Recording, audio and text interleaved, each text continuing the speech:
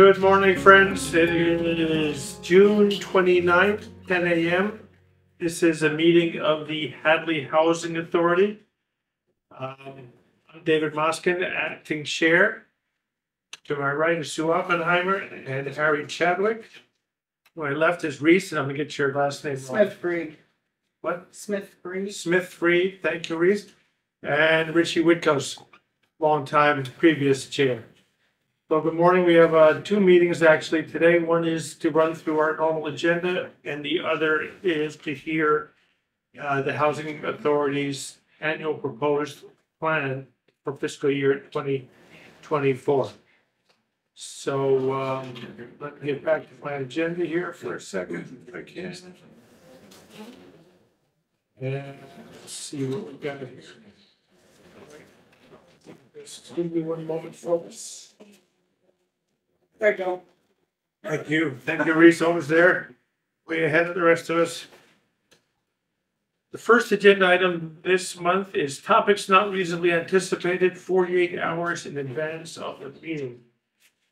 Don't we usually do that at the end? But we'll do that first and how to get through. Does anybody have anything that's not on the agenda if you came in to mention? Harry? Yes, Mr. Chairman. Came in yesterday, so I believe that's not reasonably anticipated within the 48 hours. My neighbor, who works for the USA Trash Recycling people, was down at Burke's Way yesterday and met somebody from management down there. My name was dropped, but topics not reasonably anticipated. I'd like an update on what goes on over there with the trash receptacles, and should we have a dumpster there instead of barrels? And there's all, excuse me? She's talking over me. I got nothing. All right, go ahead. Gives me any respect. So I'd like an update on what's going on at Burke's Way with the trash. And whoever the management person was there can give us an update on that. Thank you. Is that Bruce? No, we can give it, so I can give you an update on it. Okay. About the give you what the trash situation is. Thank you. The NPD report. We're going to hear from the executive director, Pamela Rogers, regarding Mr. Chadwick's question when she gives her report. Anything else, Sue? Yes, board members came up with topics to add to the agenda for this particular month's meeting, and none of the agendas that we wanted to bring up have appeared on this agenda. They were left out. The other thing I wanted to bring up at a meeting down the road is the fact that the office hours have changed here. We used to be Monday, Tuesday, Thursday, and Friday. Now the office is only open Monday through Friday with Tuesday, Wednesday, and Thursday by appointment only. Last Friday when I came, there was, even though it's supposed to be manned on Monday and Friday, I didn't see anybody here. This is an applications office, so people come here to get an application. And last time I looked, the Champs application box on the outside was empty. It didn't have any applications. Maybe since I looked the other day, it's full. But people drive here from a distance. They come here, the office isn't open and no applications. You know, maybe they're there now. I didn't look today. Okay. And I also wanted to bring up at a future meeting, if the state says that there's a 21-day turnover for these apartments when somebody vacates, why do we have 5 apartments sitting there now vacant? And also last summer, I think we had 7. Would also request a new grievance book for the board members that came out in 2022. And the other thing is to discuss the new name of DHCD, which is EDHLC, which I've since found out is really basically the same agency with a new name. And I talked to Maura Healy's office about that. So I wanted to know more about that. Okay, so first of all, the agenda is my responsibility as the acting chair, so if things were left over, that's on me. I did mention the grievances as a agenda topic and was told that there is a new or a binder in the office, and that should be, and I think I was told, enough to get us up to speed on the current DHCD policies and procedures, so we can talk more about that later. I was told that or asked because of the presentation today with the annual plan, if we could postpone for a month the other things. You had these are all good topics and they should be addressed. So the apartment turnovers will be brought up during Bruce's presentation or Pamela's. And same with the office hours. I'm sure Pamela's going to speak to that during the ED report. So grievances, apartment turnovers, office hours, and the new name of DHCD are all good topics. And if they aren't addressed today, we'll definitely get to them at the next meeting, okay? Sure. So again, the agenda is the chair's responsibility, so whoever's chair should be on top of board member requests for agenda items. I probably should have called you back to say, hey, I'm gonna have to put those off for a month too, so I'll try to be better about that if I continue as chair. All right, anything else on, that didn't make the agenda, guys? All right, if not, election of officers. We don't have any permanent positions right now. I'm the acting chair, but we're gonna be open to volunteers and nominations for the chair, the vice chair, and the treasurer. And as I remember, we've already elected Reese as treasurer. So I don't think we have to do that again unless Reese has changed her mind about being treasurer. Okay, don't hear anything over there. So we're talking about the chair and the vice chair. I'd make a motion that David Moskin be appointed full-time chair of the Hadley Housing Authority Board. Second that. All right, we have a second, a motion and a second. Any discussion on that? I would like to nominate Rich Whitkus as chair. Okay. Because I think you've said you didn't want to continue. I'm When is that I'm happy to listen to other nominations, and I don't know how many months or years I'm gonna be doing this, so if somebody else wants to volunteer. So Richie, you shouldn't be nominated if you're not willing, so I'd like to just confirm. If you're still willing to do it, I'd let you have it. Okay, Okay. all right. Okay. Any other nominations or volunteers? All right, then we're gonna vote on Dave Moskin being the chair for at least one more month. All those in favor, I'll say 2 more months. All those in favor, say aye. Aye. All those for 2 more months. Thank you very much. Vice chair, do we have any nominations or volunteers for vice chair? If not. I'd like to nominate Rich to be vice chair. Okay, do I have a second? I'd like to nominate Harry Chadwick as vice chair. Okay, first we have a motion for Richie. Do we have a second on that? Okay, I'll second it. Okay, Richie seconding his nomination as vice chair. Any other discussion? I'd like to nominate Harry Chadwick as vice chair. Okay, we have another nomination. I'm not sure if that's part of the discussion or whatever. Harry, are you willing to be vice chair? Yes, I am. You are. Okay, we have a competition here. I don't know, do we need more discussion or we just? Yeah, we do need discussion. Okay, because- more discussion. Reese, some comments on? Oh, okay. 2 candidates. Well, Rich has been chair before. He knows the job. He knows clearly the vice chair job and could serve in your stead. And he has a lot of knowledge about the Board of Commissioners functioning and how the Housing Authority and DHCD, or the Executive Office of Housing and Livable Communities function. And I just think it would be a smoother transition. Okay, any other discussion on Richie's? I think the fact that Richie just served is a reason not to have him serve again, to give somebody else a chance. Okay. I guess we're in the, We have to table it though. want to table it? How do you do this? So, Mr. Chair, can I just point out, the bylaws don't require a vice chair? Don't require a vice chair? No, that's not a position in Hadley bylaws. Okay, so I'd be most comfortable knowing that there was somebody to run the meeting if I'm not here. So that, I forget what the bylaws require, the chair is the treasurer, who's secretary?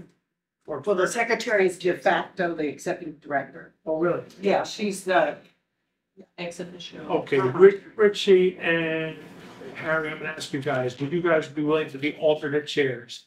In other words, if I can't make a meeting, vice chairs, if I can't make a meeting, one of you takes over that month. And if I can't make another meeting the second time, I can't make a meeting, the other one takes over. Is that okay with you guys? Whatever you rule.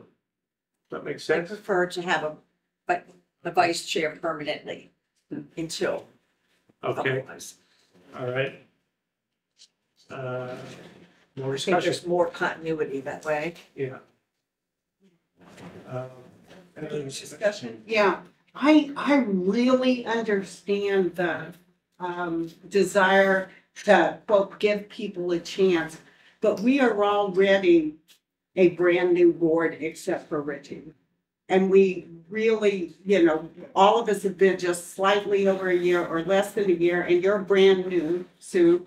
So when you have a board of commissioners who's that basically naive about how the process works, Robert's Rules of Order, all this kind of thing, how DHCD or, Executive Office of Housing and Livable Communities, their rules and regulations, Richie's familiar with.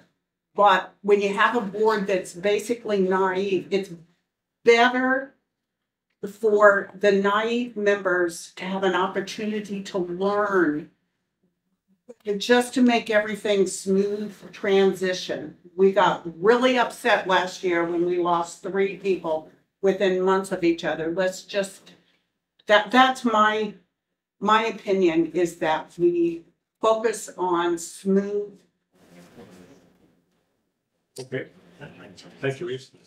Sue? I think that there's nothing wrong with a learning curve. And I think that even if we stumble having somebody that's never been chair, that it's okay because we're not, this isn't a CEO company. This is a board meeting at a housing authority. And I think that we learn as we go, as we read the regs, as we attend meetings.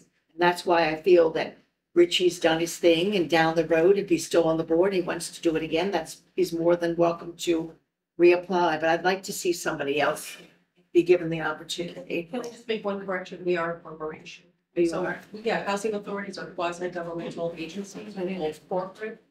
And See, I made a mistake. My first. it's okay. My Like first. you said, it's a learning curve. So My first. Okay, I got, and this, There is legal and financial responsibility here. I understand. I think we would do better having a person, I mean, Harry's got all this experience as a state auditor, but it wasn't in housing, is my understanding. So housing is a whole completely different thing.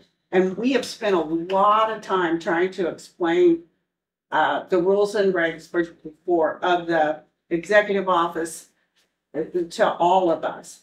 And Rich already knows them. I think we just need a smoother transition. okay, I think we both heard good arguments. Harry, you still want to do it, or? Sure. Okay, Rich, you still want to do it? I think, yeah, sure. All right, so we're gonna take a vote. All those in favor of Harry Chadwick being the vice chair, please raise your hand. Harry, you're allowed to vote for yourself. I didn't think we could vote for ourselves. Yes, you can. Okay? Yes, you can. I want to throw Harry into this so he learns, and Lisa will be there to help him learn. Would you, hope you're okay with this? Yeah. All right. And Harry, I hope you lean on Richie as much as he'll do to learn what you can. Approval of minutes. The minutes are in our packet. Has everybody had a chance to look at them? Any changes?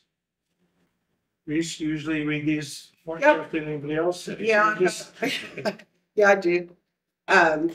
Again, there's, spell check and everything else, that the word processing program sometimes misses things or changes things.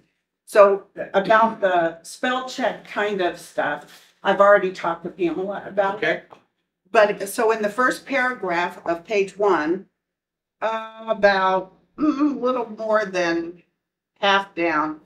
It says she spoke with legal consultants, that's me, while at the conference, the commissioners attended. Well, I was the only commissioner that attended. So it's the Mass NARO conference.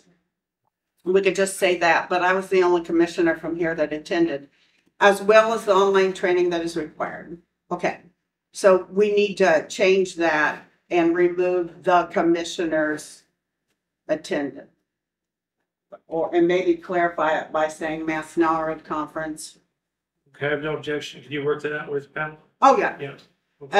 Anything else? Yes, the next line is if a commissioner, there's actually two reasons, but it needed to be clarified. There's actually two in the first reason, which is, the first reason is if a commissioner is new, inferring that had not attended previously, which was Sue's situation, or did not attend the deliberation on the item under discussion. So I also said that, did not attend the deliberation, wasn't present at the meeting, stepped out of the room, whatever. Those are both, it's a lack of knowledge reason, Okay, okay? I have no So- objection. Anybody else? If anybody objects to recent changes, speak up, please. Wow. Okay, After that is the commissioner should say the reason they abstain. So you can eliminate the word when, eliminate the word vote. The commissioner should say the reason they abstain when they do indeed abstain. Okay, okay. so it's really hard to transcribe this. I don't know how Pam does it, because, yeah. Okay, so on page 3, end of the first paragraph, David Moskin asked Pamela Rogers to set up a training session for commissioners with Gary DePace to explain. That is not a correction. Sorry about that. I had a question for later. Okay. So, let's see.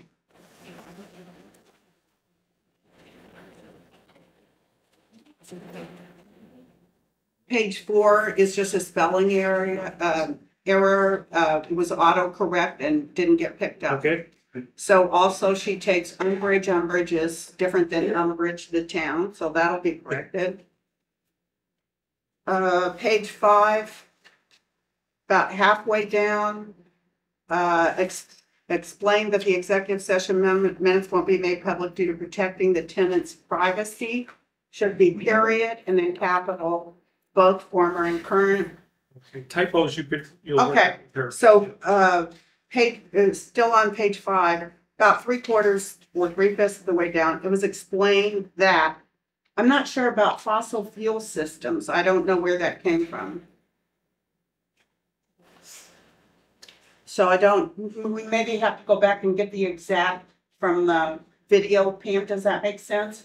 The fossil fuel, I believe when we were talking about the mini splits and. Okay, so we just need to check what the video says, because fossil fuel systems doesn't really make sense here. Okay, Okay, let's see. Okay, so, third line from last, same page, 5. Harry Chadwick said it was an AUP, parents agreed upon procedure, and then it says agreed upon procedure again. So we can eliminate one of those, so. okay. Next one is, wait a minute.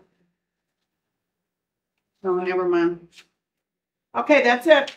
Can you believe it? Thank you for reading it carefully. Thank you. And Pamela, thank you for your hard work on these. I wish the paragraphs were shorter, but you're doing a great job. Yeah. Mr. Chairman, I'd like to. On page 1, approval of minutes, the 1, 2, 3, 4 line down, it's a very disjointed sentence. It says Sue Oppenheimer pointed out that she felt the part of the meeting pointing out that Harry Chadwick came in late and David Moss. The main gist of that whole thing, other than the fact that it's poorly written, the sentence, I just said it because it was 5 minutes. I said, do we have to write in the minutes? See, when someone walks in 5 minutes late, it's not as though they were an hour late. And when someone steps away, you'd think that they stepped away from the whole meeting and didn't come back, and maybe would have just maybe taken a bathroom break. So I think that needs to be removed. And on the same page, page 1, the fourth line up from the bottom, Sue Oppenheimer pointed out there's a mistake on page 3 about the internal controls, allowing the former commissioner to sign checks. This is wrong. It was the executive director. I have no idea what, that's just jointed. It doesn't really say anything. It's very confusing if you read it. On page 2, it says, Sue Oppenheimer said the tenants are feeling uncomfortable about the late fee, to which Pamela Rogers explained that is only 2 tenants that feel uncomfortable. And I think that kind of comment should not be made by an executive director, that it's only 2 tenants. We have no idea who lives here and what their thought process is with. So I think something like that should not be mentioned. Our minutes are a transcript. I mean, It's an absolute transcript of every word that's. right, but I think like something like that should be excluded. It might be on the, but I mean, making a comment about tenants is not a. No, and that comes that way from the board as well. Yeah. Right. So like we reviewed, last month's minutes, you're bringing up some points that may be valid to discuss, Right. but right now we're just checking this for accuracy. Well, the accuracies of disjointed sentences, it doesn't, there's certain sentences that don't make sense. If anybody read them, they wouldn't understand what Okay. was being said. The other thing is that, let me see.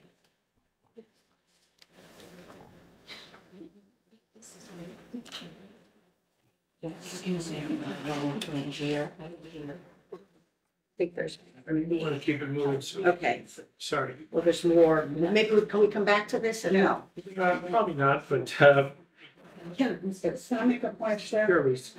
As Pamela said, when it comes to minutes, we can't change what people said because we don't like how it came out. I didn't mean change. I meant the fact it shouldn't have never been said in the first place. It's not. Well, there were several things that shouldn't have been said, even by a board of commissioners that made the statement, because it's day to day. However, Right. then you get untoward comments back that you don't like. So we need to be very careful, and I'm just saying this because now you're a board of commissioner, but we need to be careful as a board of commissioner to not bring up day-to-day things. Okay, Can I have one more? so this is a review of the minute, yeah. It says here that there's 3 vacancies at Golden Ford on page 4, and there's 5 vacancy. That needs to be corrected. No. At the time, it was 3. Yeah, so this is a record of what, was discussed or said at a meeting. If there's wrong information, that's a different topic. You know what I mean? Right. So when do we bring things up, go into more depth and actual on the agenda itself? We're gonna be hearing about vacancies, shortly. All right, so I'm gonna entertain a motion to approve these minutes as corrected. Not just yet. But, well, I have one other thing. Yeah. On page 6, when the vote for the audit was taken, you, Mr. Vice Chairman, at the time acting chairman, voted no, pending the discussion with Gary DePace. That meeting did not happen, did not take place. So, but there should be some more discussion or more identification here of why you voted no, because you said you were voting no until we would meet with the auditor, Gary DePace. That's not in here. And so I don't know where the audit is left off, other than it was voted down at this meeting. I planned to bring it up again, but didn't make the agenda for this meeting. Why it was left off, I don't know, but you had more to say about meeting with the auditor, Gary DePace, than what's in here. So if you recall what you were saying, why you voted no? A month ago, what was the vote on? The vote was for the independent objective audit.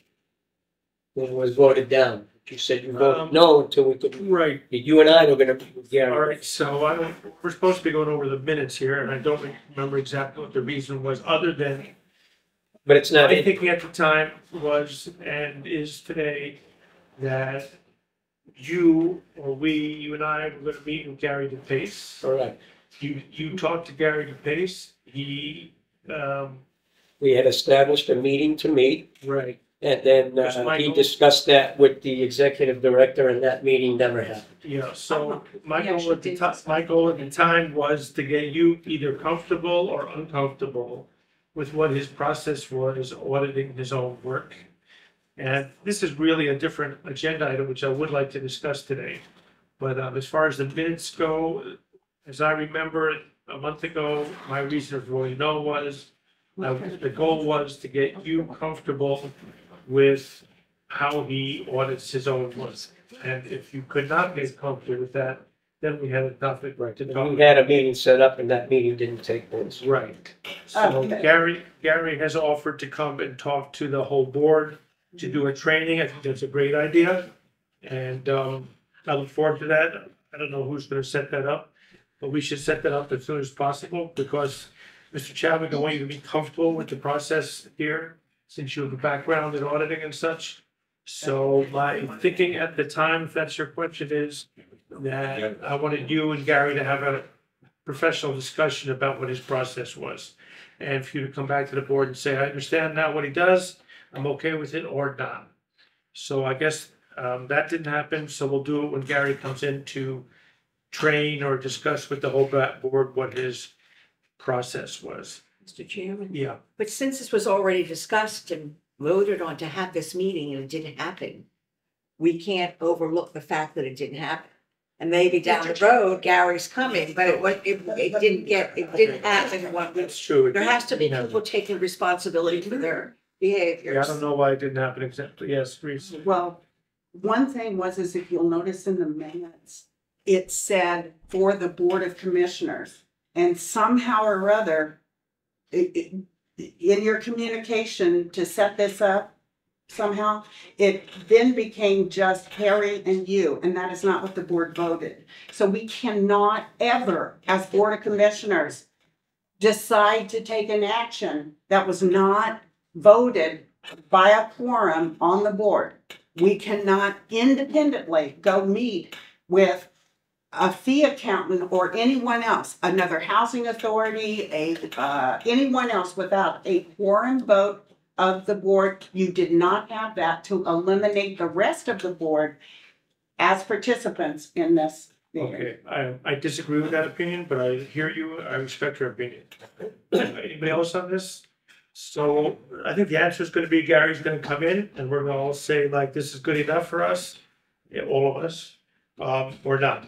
Since Harry was the one that was most vocal about being uncomfortable with the idea of a auditor or an accountant auditing his own work, to me, that was the simplest, fastest, and allowed process. Get Harry together with Gary, see if Harry can get comfortable, and if not, goes back to the full board. Not even the chair has that authority to disregard a quorum vote. Okay. Thank you. We can talk further about that. I do have a different understanding of what individual board members can and cannot do. So are we doing the annual plan right now? Is that You still next? have to vote to approve. Oh, okay. So can we approve the minutes and we'll have further discussion on the topics that we still want to work out? I'd like to make a point. Yeah. We have had many, from 3 different commissioners, questions about the minutes. It has now jumbled. In other words, if you say approve the minutes, whose corrections are you approving? Fair enough. I agree. Can I make a suggestion that we, make the corrections and then table it and bring them back next month for you? Okay, that's fine with me. Everybody okay with that? Yes. Yeah? Anybody not okay with that? Let's vote. Right, so we're voting to table the minutes from last month until they are corrected and to vote on them next month's meeting as corrected. All in favor, do I have that motion, please? Make the motion. Thank you. I'll second. Have we have a second, any discussion on that? All in favor? I I think it's unanimous, thank you. Okay. So on my agenda, it says annual plan, 5-year plan. Are we doing it now? Please. So we actually did the annual plan on Tuesday. We covered the entire annual plan, and went through it, and I gave a presentation on it. That was the scheduled hearing that was scheduled almost 2 months ago. It was set up for Tuesday. And we didn't want them back to back, so we actually moved the board meeting to Thursday, so it would be after the plan. So I'm going to give a little summary of the plan, but I'm not going to cover everything. I was almost 2 hours here on Tuesday covering this, and we don't have that kind of time, I'm sure. But I will cover a few of the slides and answer questions that you may have. And then it'll be required, for the vote to approve the plan. So I'm sorry, Bruce, your understanding was that a board meeting was called, a board of commissioners meeting was called for Tuesday to review the annual plan? No, the Tuesday is a public hearing. Yeah. So the public hearing is where I put out I kind of cover the annual plan. We also hear from the residents of any items they would like to see included.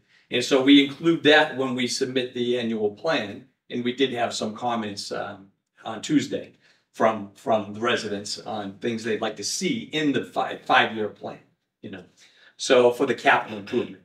So what I'm going to do is just, again, cover the annual plan. And it was, the hearing, the way it works is the hearing is set up in advance of the board meeting voting on it. So the hearing already happened. We had a hearing, and that was. There was no commissioners there, correct? There was. Richie walked in and out? There was one commissioner here. Oh, there was two commissioners. Two and Yes.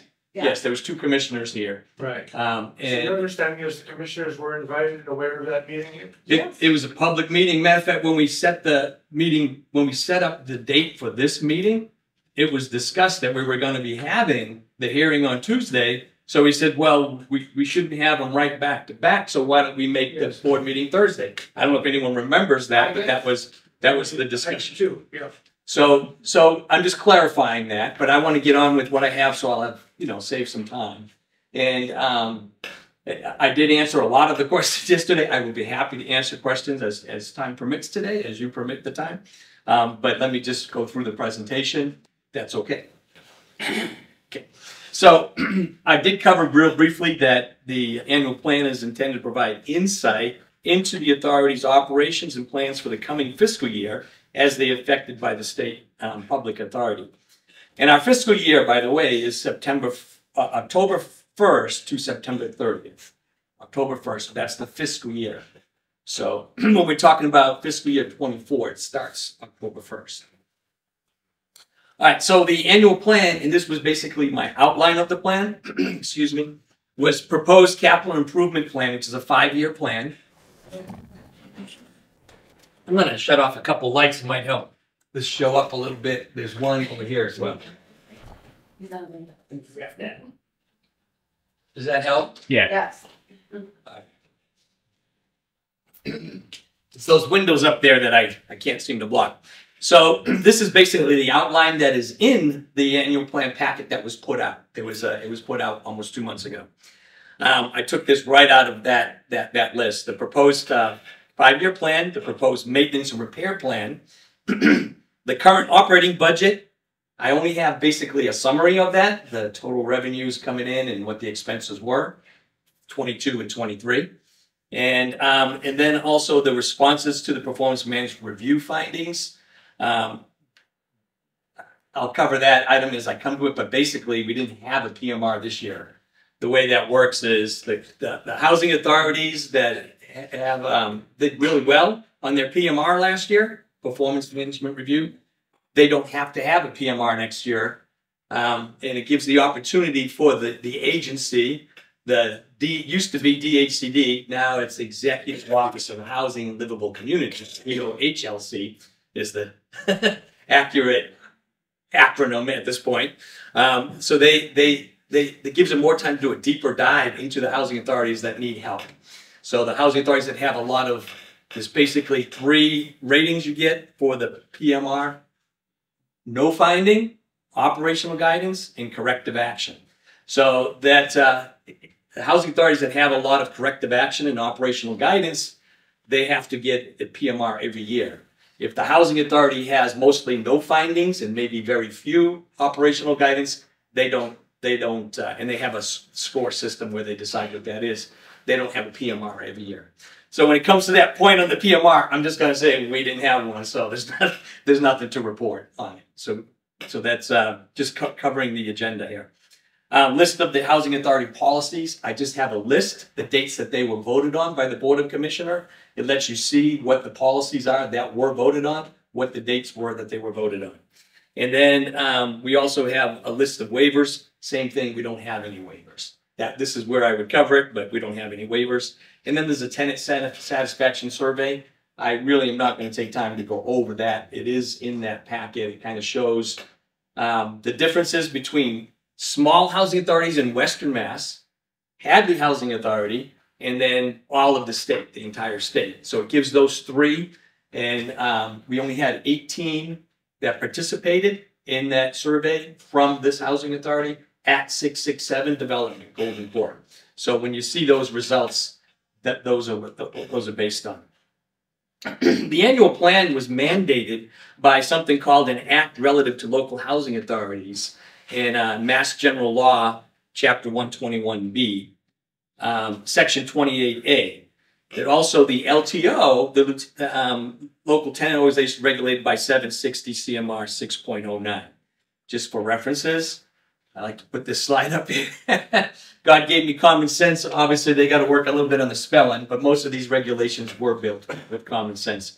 I couldn't resist. I took that at a housing authority doing inspections one day. Somebody marked that in the basements, you know. So this is our developments here. We basically have the 705 Berkway Apartments. There's 6 buildings, which are duplexes. So that means we have 12 units over there. And then the Golden Port Apartments, there's 9 buildings, 40 units.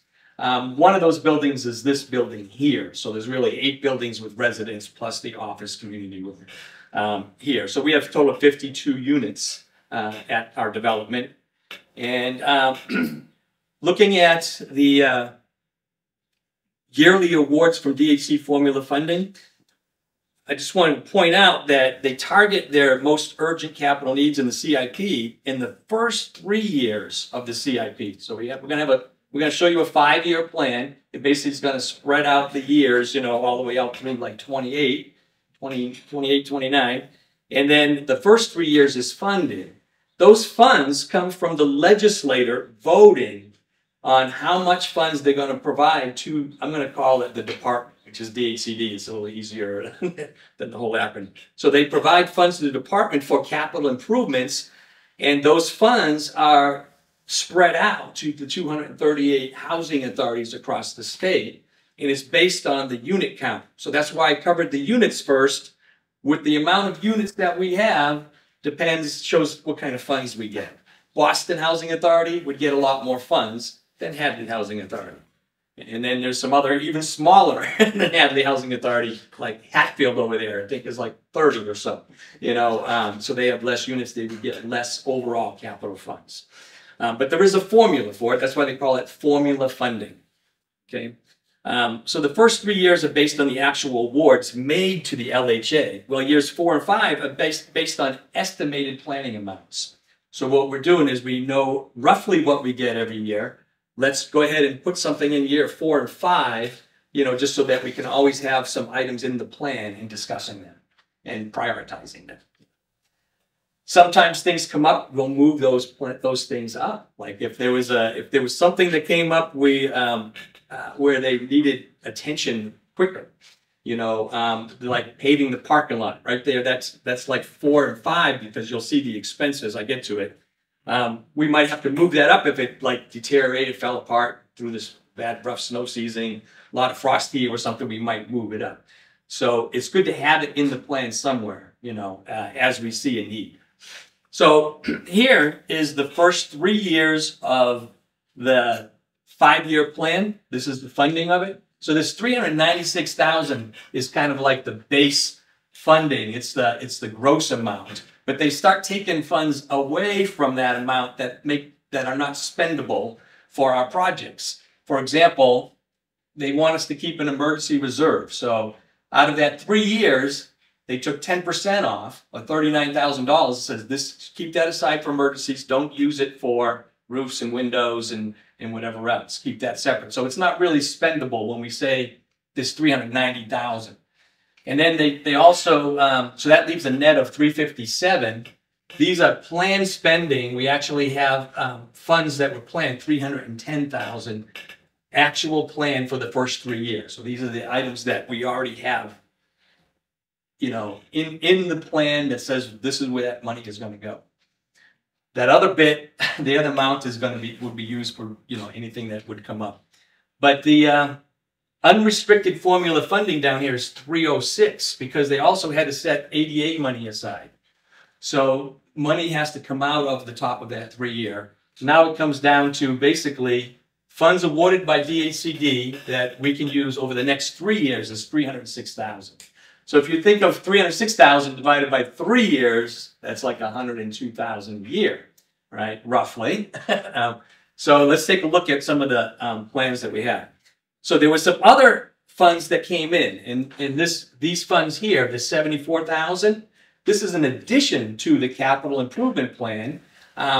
Basically, who was in this position that I'm doing, and before me, it was Chad Howard. He wrote a request to the Community Preservation Act Fund and said, we would like to have you donate some funds for our window project to help the building envelope here. And so he was successful and they awarded us $75,000. So this window project has gotten quite expensive, but we're helped by the CPA of $75,000. I've been in touch with the CPA all along because they're going to require a sign. Once construction starts, they'll put a sign up and it's going to say that they are, some of the funds were provided by the CPA. Okay?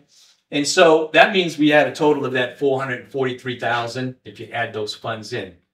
This other funds was 58,000 was ARPA funds that came in, and I'll get to where we're expending some of those funds as well.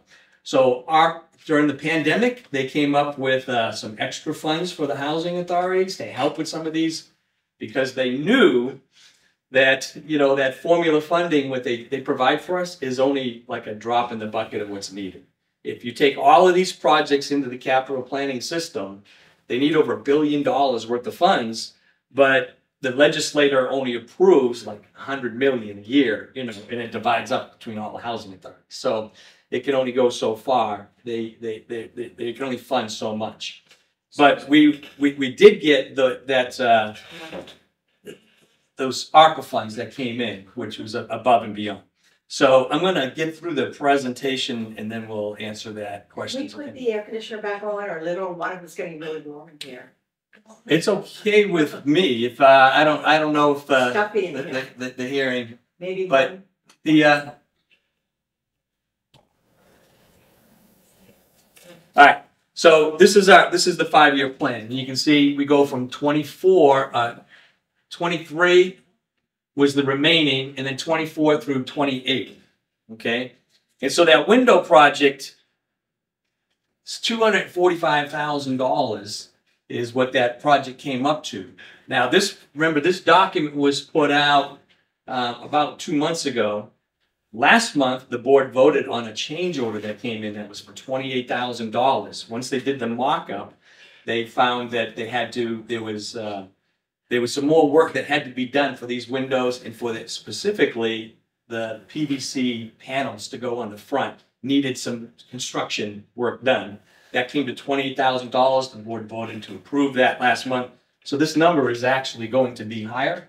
I can't change this document. This is the document that was put out 2 months ago. You know, but it just kind of shows that where those funds take off and where they go to. This showed 155,000 of it coming in there in from the fiscal year 24. We also had that CPA funds of 75,000. Okay, so down here, Berkway Apartments. This is, you can see in the year 24, we have some improvements for unit turnovers.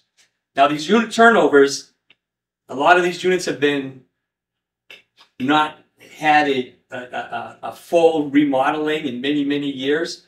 And I had one recently when I started last year. We did not have approved funds for it and we had to get it done. So we actually ended up using a lot of our reserve and it was almost $50,000 to turn over one of these units.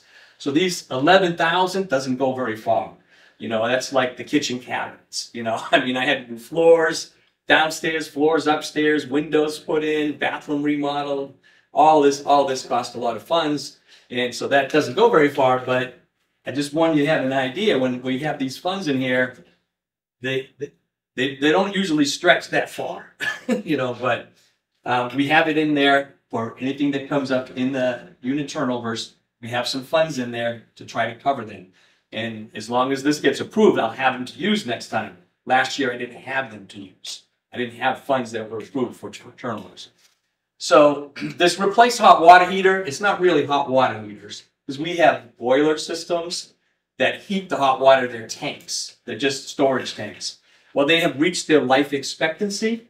So part of our plan is to replace the storage tanks. The water's heated from the boiler and those tanks are past their life expectancy. They're a lot less expensive than if they were, you know, heat generating boilers, hot water heaters. And this is the last one, because we've done almost all of them. We only have one or two left. Okay. And so,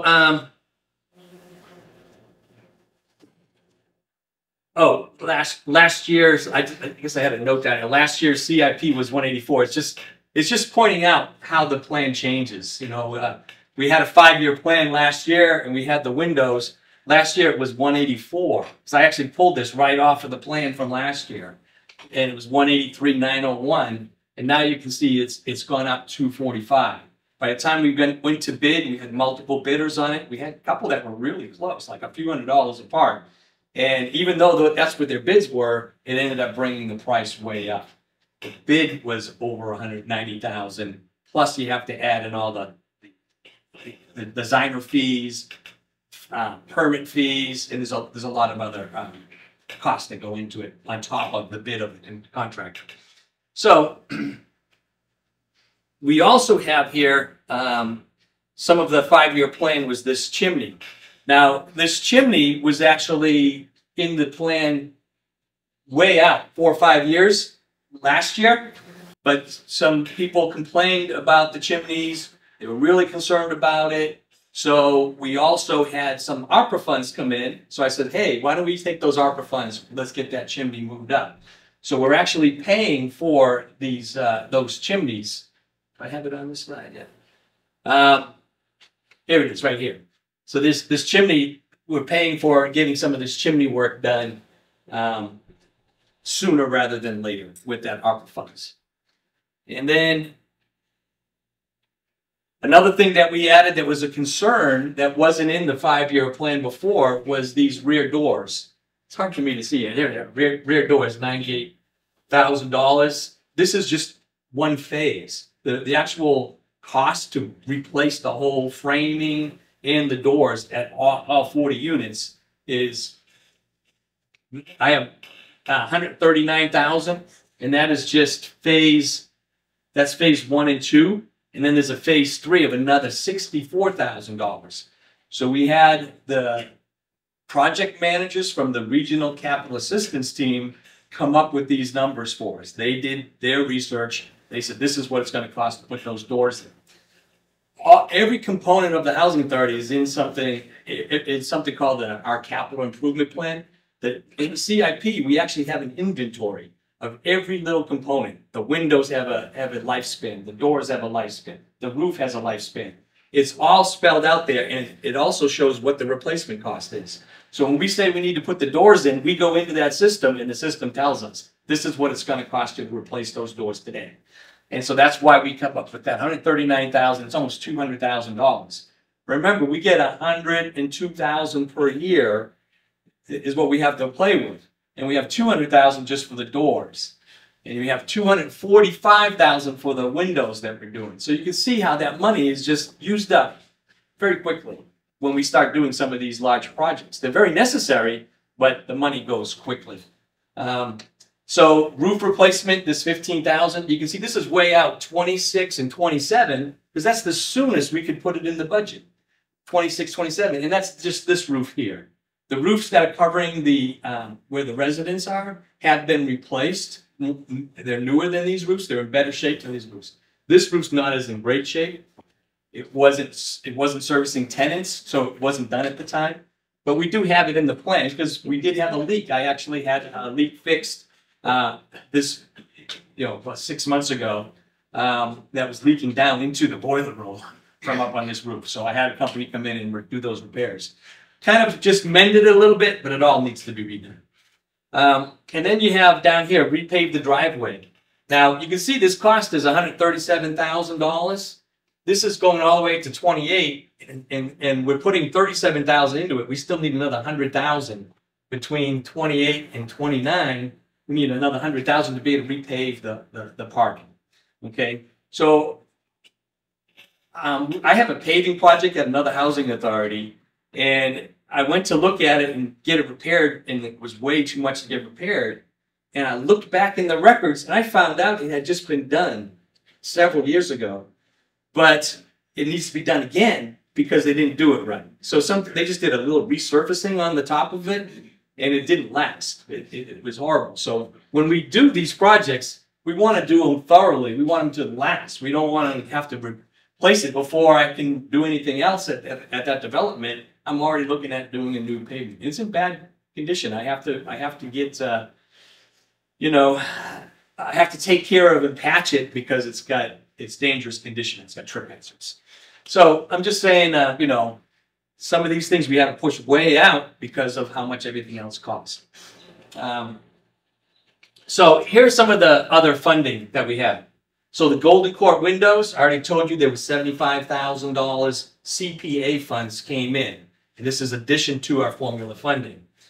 This, these here, both the 44,000 plus the 13,000, we had almost $70,000 is what we had from those ARPA funds. And so this is where we're putting those ARPA funds. These items on the 5-year plan last year were pushed way out, but we said, let's bring them in since we have extra funds. Let's take some of those that are further out. We'll get them done sooner. So we actually have with this chimney project, it is going right now. The ARPA funds are paying for it. I've already had the architect out and he's doing, the design for what has to be done. Our CAT came out with us, the Regional Capital Assistance Team, project manager, and myself. We all met out here. We had to have testing done, believe it or not, even though they're outside chimneys. We had to have testing done for asbestos. And that was part of the expense of the project, but they actually did find some in the sealant at the roof level. When you're at the bottom of the chimney. So they had to look at everything just in case we have to go that far. The plan is not to go that far, it's to replace where they're damaged. So that's just a little bit of the funding plan. So here, you can see, okay, this is just last year's plan. I just threw it in as a comparison. Remember I told you that the windows showed 189, this year is 245. So I just brought in the last year to compare this 245 to the 183, what it was before. All right, if you wanted to see why did we have a 5-year plan last year, now we have another 5-year plan. Well, things got shifted around. ARPA money came in, needs came up, costs went up on the windows, and so we had to adjust a lot of these things that we had, last year. So that was basically the capital improvement part of the plan, where our funds are going. A lot of it's going to these windows that are coming in. The window project had a change order last month. We came out and did another mock-up on this window. You see it's boarded up over here. That they did a mock-up and they looked at the rest of the project, and the original plan didn't replace the trim out here. So we are looking to do another change order, or it's a smaller amount. And we also had put the little grids in the windows, they call mullions. We included it with the architect, and somehow in an addendum it got taken out. But I noticed it before the windows got ordered. So I was like, how come they took these out? We want them in there, they're gonna be nice new windows with the mullions in them. And it's just gonna look very uniform, consistent.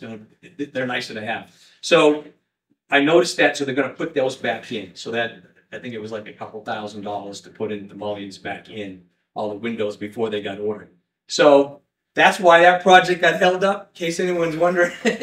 That project is still going to be, 5 to 6 weeks out from the time, the windows got ordered. All these change orders that had to get approved. All right. So the rest of this is really just the maintenance plan. There is a maintenance and repair plan in place. There's a plan on how we do maintenance here, and the bottom line goal is to make sure that the units are decent, safe, and sanitary. I like to throw in good repair. We actually had someone at the meeting on Tuesday complained about their door, and it said maintenance was over there right away to fix it. So, you know, we do have ways to take care of it. If you make these things known to us, we take care of those work orders. So the maintenance repair plan basically is outlined with the classification of maintenance tasks. We have an emergency response system, so if there's any emergency, 24/7, 365, if they get in touch with somebody. If it's a fire alarm that goes off, I actually, you know, get notified personally, and it has happened midnight, 2 a.m., whatever. But then we determine whether or not we have to send maintenance out as well on those calls. But 24/7, 365, our maintenance will respond. We have a normal maintenance response system. There is procedures and priorities that we have in place with our plan.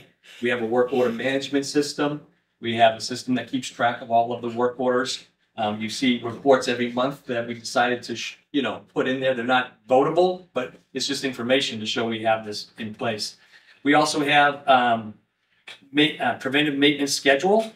We have regularly, in fact, I saw someone on Tuesday when I was on my way in cleaning the gutters out. Something like that is a preventive maintenance plan item.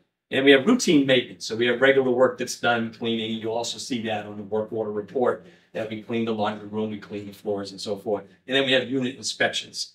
So this next section is the operating budget, okay? Again, I do not have a lot of information on it. You're going to see it's very, very basic information. And it shows the budget and compares 22 and 23. I will mention, down the bottom, it talks about this per unit per month. We call it the PUM. And that's where you take the totals of the expenses and it comes up with, you divide it by the units. You have a per unit per month, what the expenses are. And then you have the income, the revenue, as a list here, same thing. It's going to show the per unit per month. So it gives you a quick look to see, how are we comparing with the actual expenses to the actual money that has been received. All right, so this is just basic. I took multiple pages you might see on the report and I just summarized them on one because I thought it was great to see the revenue and the expenses on one page. You can kind of see them all together here. So I'm going to pop on this side just so that I'm facing you when I'm looking at these. So here you see the 2022 approved budget. $238,000 was from rents. Operating subsidy is $92,000 for the total revenue of $330,000. That was the budget. The actual amounts received was $224,000 compared to budgeted $238,000. So they were short 3.4% of the amounts received for rents. We did not get as much rent as we expected to get based on what the rent levels were. This operating subsidy, so this fair market value of what the units should be rented at, and the occupants that are here can only pay a certain amount of that fair market value. So the subsidies come from the department where they provide extra funds to help make up the difference between the two. And so 2023, the approved budget said there should be $232,000 we should get in rents, and we should get $139,000 in subsidy. And sometimes those increase. Sometimes they increase based on the amount of rents that we received, or a total of $374,000 was the budget for 2023. So this is that per unit per month of the PUM. So you can see the total there was about $600 per unit revenue that we had to come in for the units. Now this is the expenses. So the budget approved $333,000 and the actual expenses was $335,000. The actual amounts received was $338,000. In 2022, we spent $422,000. It was budgeted $338,000, but we spent $422,000. So we spent quite a bit more than what was budgeted in 2022. In 2023, the budget was 374, and the approved budget was 389 that we actually expended. So the change was minus 7.9%. We were short. And here's that number, $623 per unit was expended. Those were the expenses. $600 per unit was what came in.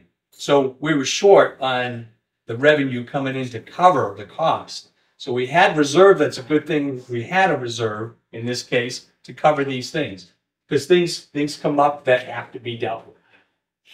So really, this is just another snippet of what that report that came out. It just shows in one page the revenues across the board, the expenses, and then the difference. So we were short $23 per unit. The expenses over what actually came in. Okay, so line item by line item is on that report.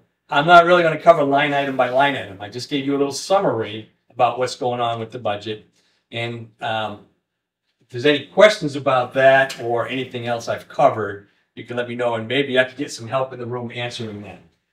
I mentioned earlier at the beginning that we really don't have anything for PMRs. I explained how that works. We didn't have a PMR, so there's no notes. I did say that we're going to have a list of the policies, and so that's what this list is here. I'll give you a minute to look at that. I'm not answering questions about what policies we should have or anything. I'm just letting you know information. These are the policies that have been in place. I might just point out down the bottom here, you can see language access plan was just voted in 2022. Reasonable accommodation plan policy was put in place this year, 2023. And so you can see that there's different years that these things were put in place. So there's some that were quite a few years ago, like the pet policy, I think someone pointed out was like 2006 or something. It really hasn't changed. You know, the pet policy is effective the way it was written. Isn't something that has to be changed all the time. So again, these are all listed in that plan. Just presenting that for you. There is quite a few policies. The policies sometimes are put out, because I used to work at Department of Housing, and so at the department we said, well, you know, a lot of the housing authorities are really not dealing with, like, I'm going to use air conditioners as an example. So we put out a policy, we put out a public housing notice that says we recommend that the housing authorities would put in place a policy saying, you know, your air conditioning should be a certain BTU so that you don't have to rewire the unit in order to put that in. You know, that it should come out in the winter and so forth. We basically had a policy that we gave as a sample, and then the housing authorities, it was up to them to implement that policy. So the housing authority would take our draft that the department gave them, DHCD gave them, and then they would edit that, and then they present it to the board, and the board would vote on it. So that's basically how a lot of these policies come into place. Sometimes it's because somebody identified a need. We said, well, we need something in writing that we can manage that policy and put a policy in place. It's presented to the board. The board can certainly, you know, discuss it and talk about it and make changes, and then the board actually votes on those policies. But that's how these policies came into being. Do you have anything to add to that, Pamela, or is that? With the policy, no, just some of them, like the language accessibility and reasonable accommodation, fair game, grievance policy, those are, again, affirmative action plan templates coming right from the Department of Housing. Yeah. That we follow, and the last three that we approved here were requirements. DHCD said you really have to do them. You could make tweaks to them, but you had to have policies in place to cover those things. So if the board sets the policy and management implements it, when these new policies came out, I understood that they were verbatim from DHCD. Now you're saying that they can be tweaked. How it was conveyed to me is that when it supposedly these last ones that just got voted in 2023, they were exactly the way, worded the way DHCD. Now you're saying that we could tweak them. So I'm hearing two different things. Because we use them exactly as DHCD. We did not tweak them. Again, they're based on law and regulations, and it's just easier to follow the laws and the regulations. and you can't make a policy that's contrary to that. So DHCD did a great job. You could tweak words here or there, but you really have to follow the policy. No, I think they did a good job. I just thought it was, I misunderstood. I thought we had to follow verbatim anything that came. No, when Sort of contradicted this training packet, which says that the board helps set, basically sets policy and the management. But when we were working on the policies, the board that approved the policies were advised that there could be minor tweaks, but again, it's just very straightforward. Did you?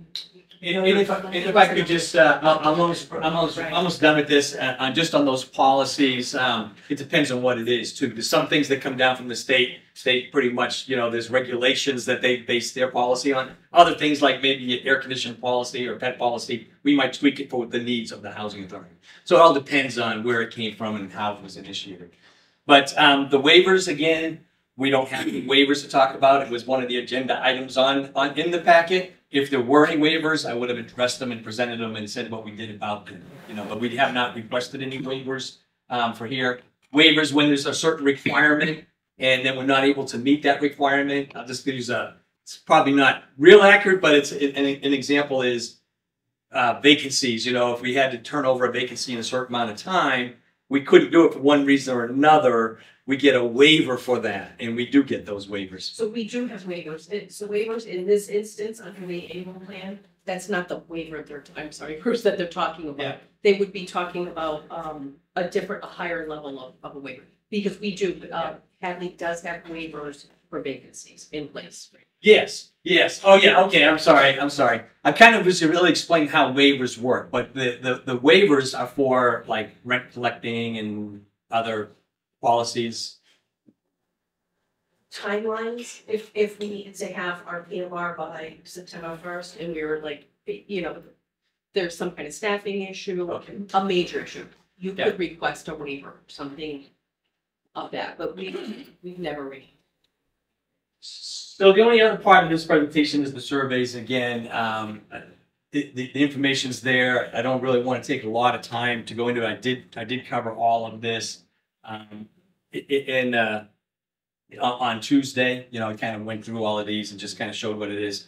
We are pretty comparative to the rest of the state and the small housing authorities in Western Mass.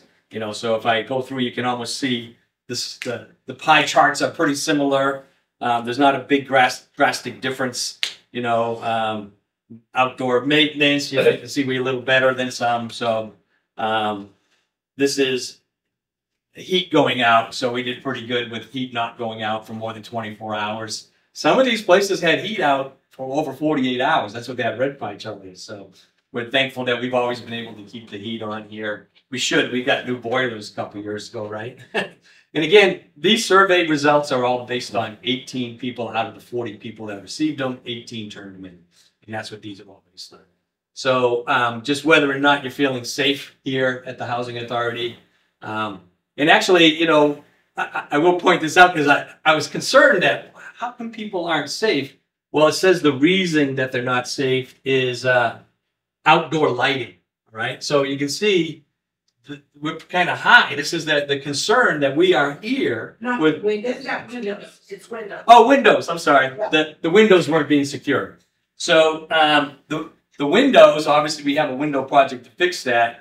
I actually, when I was at the Department of Housing, I came here and wrote up the windows that you can't lock these things. But now that I've been here and actually sat there and Tetris the windows, you can actually take certain windows out and flip them around and put them in different orders, and voila, they lock. so You can go back and forth the score you gave us. I think it still ended up a no finding, but I did address it. And the reason I addressed it, and it's kind of a good point, this is part of the PMR, is the facility management specialist. That's what I was. We'll come out and do an inspection. If they see something that's a safety violation, if you cannot lock your window, it was a safety violation. And so that's why I wrote it up when I was with the department. And the housing authority, Mary knew this because she'd been here many years. She knew that they all lock. You just have to, somebody moved them, took them out to wash them, put them back in wrong, and they didn't lock. But they do all lock. And they are confusing, and we are getting new ones real soon. So again, overall safety, I think we're pretty good. And so that was try to, a quick presentation based on compared to on Tuesday. Any questions with that? In 2022, what drove that $84,000 overage on the budget? What were the main things that happened that, Yeah, without having that list here, it was pandemic time. I don't know what, well, this was 2022. That extension was, well, this lifted, moratorium was lifted for that. I'm just curious what drove that Yeah, so- $84,000 overage. yeah, so 2022 actual amounts. So I don't have that information, you know, to say what that was. Harry, I can look into that. Okay. I'm sure it's a whole combination of things, but I'm getting that. Well, I was just curious because that's quite an overage compared to what we Yeah. were estimating. Yeah. And 2023 isn't anywhere near that. Yeah. So it just strikes me that's a $70,000 difference from 22 to 23. So it's just a question. Sure, yeah. And, you know, things that contribute is things like rent's not coming in. There was time where rent wasn't coming in that they were kind of given an excuse. It was the water break and the, Berkwood. Yeah, things like that, water main break, you know, when I came on board, there was a water main break that I had repaired. I understand there was two before me. Yes, this was the third one that came up. I also, like I pointed out in my presentation, that when I did that vacancy turnover, there was $50,000 that wasn't covered in formula funding that I put into that unit. Because I know that every day that a unit is not rented is a day without rent coming in to make the repairs. So sometimes you have to expend the expenditures to get the place fixed up so we can get rent start coming in again. And so that was a big chunk right there, you know, and that was last year. So. One thing I don't understand is it was subsidies. We talked about it at a meeting. I'm still not clear. When you apply for a subsidy, or do they tell you, we're giving you, do you have to actually apply for it? Or do they just come up with it? And if they come up with it, what's the wait that I keep hearing at meetings throughout the years living here, that we had to wait for the subsidy, wait for the subsidy? Then, I mean, isn't there, when they offer it to you, when you ask for it, isn't there a time frame they have to give it to you within? So I'm gonna ask Pamela to answer that. So the subsidy is based on fund calculations. It's when our way of asking for the subsidy is by submitting the budget that the board approves. So myself, Carrie, and Carrie and Pace work together on a budget within the department's guidelines. Each year, like this past year, they allowed 5% increment. So then that's where it's pretty easy, just kind of add 5% to every line item, except where you might beef up maintenance, because we know things are coming up. But when you submit the budget, when I hit that button it's called APHIS is the system that we use for DHCD. That's us, that's our request.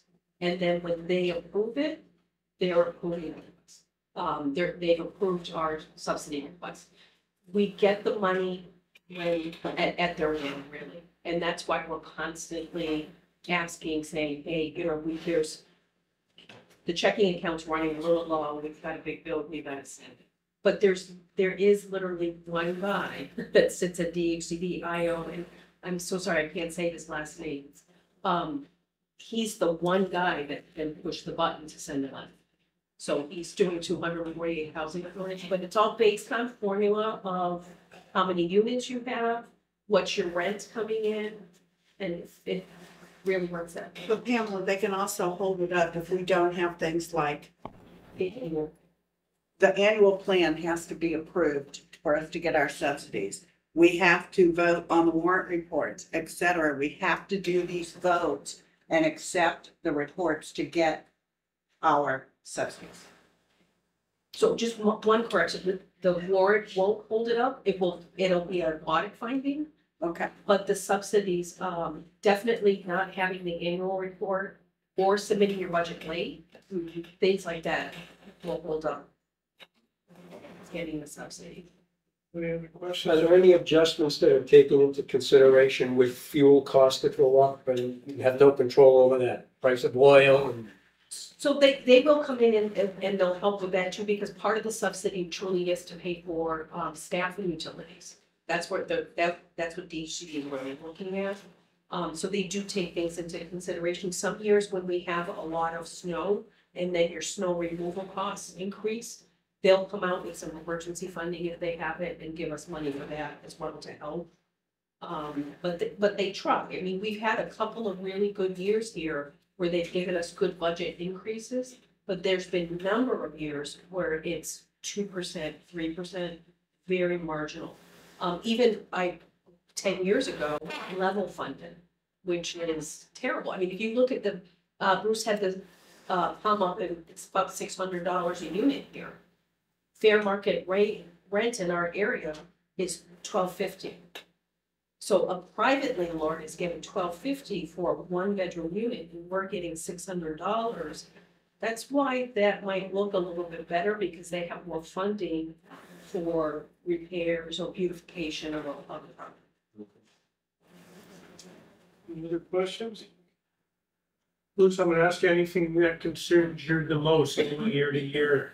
Anything that's not getting done, or you're afraid you're not gonna get the money for, you wish you had, is anything driving you crazy? Yeah, one of the things that the expenses just seem to be way too high is everything's gone up from what it started. So we put these budgets in, by the time it gets to bid, everything's higher. So any project's higher, but specifically what I like to see is the vacancies turned over. And so I'd love to see more funding available for vacancies, and it's just that we only get a certain dollar amount, but I'd like to see money put into that. Once we get some of this building envelope stuff wrapped up, all these windows is a big project, I really want to be able to fix these units up as we turn them over. We have another big project with the doors, that's going to be a big expense to replace all the exterior doors. But that's going to help with heat, that's going to help with comfort, and it's going to help with security as well, keeping the doors and everybody safe. And the building's actually in pretty good shape too, with the windows being done. The boilers were all replaced, and we have one left, I think, on Burke. No, we didn't. We have one left on Burkway. That's an expense that's coming up that you'll see we did not have funding for it. It's coming out of our reserves, which we can talk about at work orders. But overall, once these things are, they're in really good shape. And we will be able to do the beautification of some folks have nice new cabinet it doesn't change the space or the layout, but it does help. And does the department dictate when you turn over an apartment exactly what you have to do to floors and walls and cabinets, or do you choose exactly how much? So we do an inspection and we determine when somebody moves out, we have a move out inspection. And so we determine at that point how bad things are. The cabinet doors are falling apart, and what needs to be done. Tiles are lifting up all over the place. So we go in and do the inspection, and that's when we know. We don't. A lot of times, we do the annual inspection. We go through and we fix what we see. But sometimes we have to wait till the place is empty and we start seeing all the real results of the place. Thank you. So I'm trying to understand, you do or do not have money right now to renovate empty apartments? So we have funds to do it, not enough to do all the work I would like to do. Let me put it that way. So in other words, the cabinets, can I put some new hinges on and paint them and get by with that? Yes, they'll be serviceable, they'll work. Will they be new cabinets that are gonna be good for 20 years? No. So that's the difference that I have to do. So we are gonna turn them over, and it will be serviceable, and it will be, safe, decent, and sanitary when we turn the unit over. If there were more funds, we would do big renovations of them. We would replace them all and go through, work our way around and replace them all. Are we applying for all the money that's available to small airline shades? I really believe that everywhere we did, we had to apply for the ARPA funds. We had to apply for CPA funds, got an extra $75,000 for CPA, got an extra $70,000 for ARPA. We put in for emergency funds when we had the water main repairs, and we got approved to do emergency funding for that. So anytime we have an opportunity to apply for that, absolutely. I'm gonna look for all of those, because I know what needs to be done and apply. It's really true that all the pots of money that are available to small LHAs are being approached by us. Oh, absolutely. So and to our whole board, we have a good team.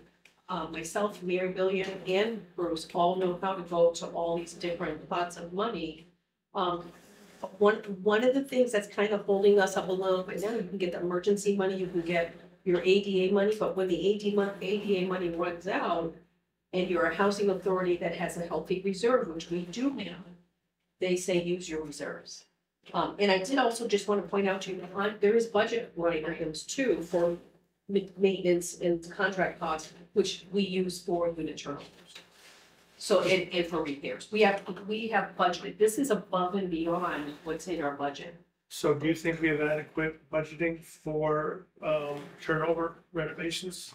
So that's a double-edged sword, there's never enough money. But we do a great job with what we have.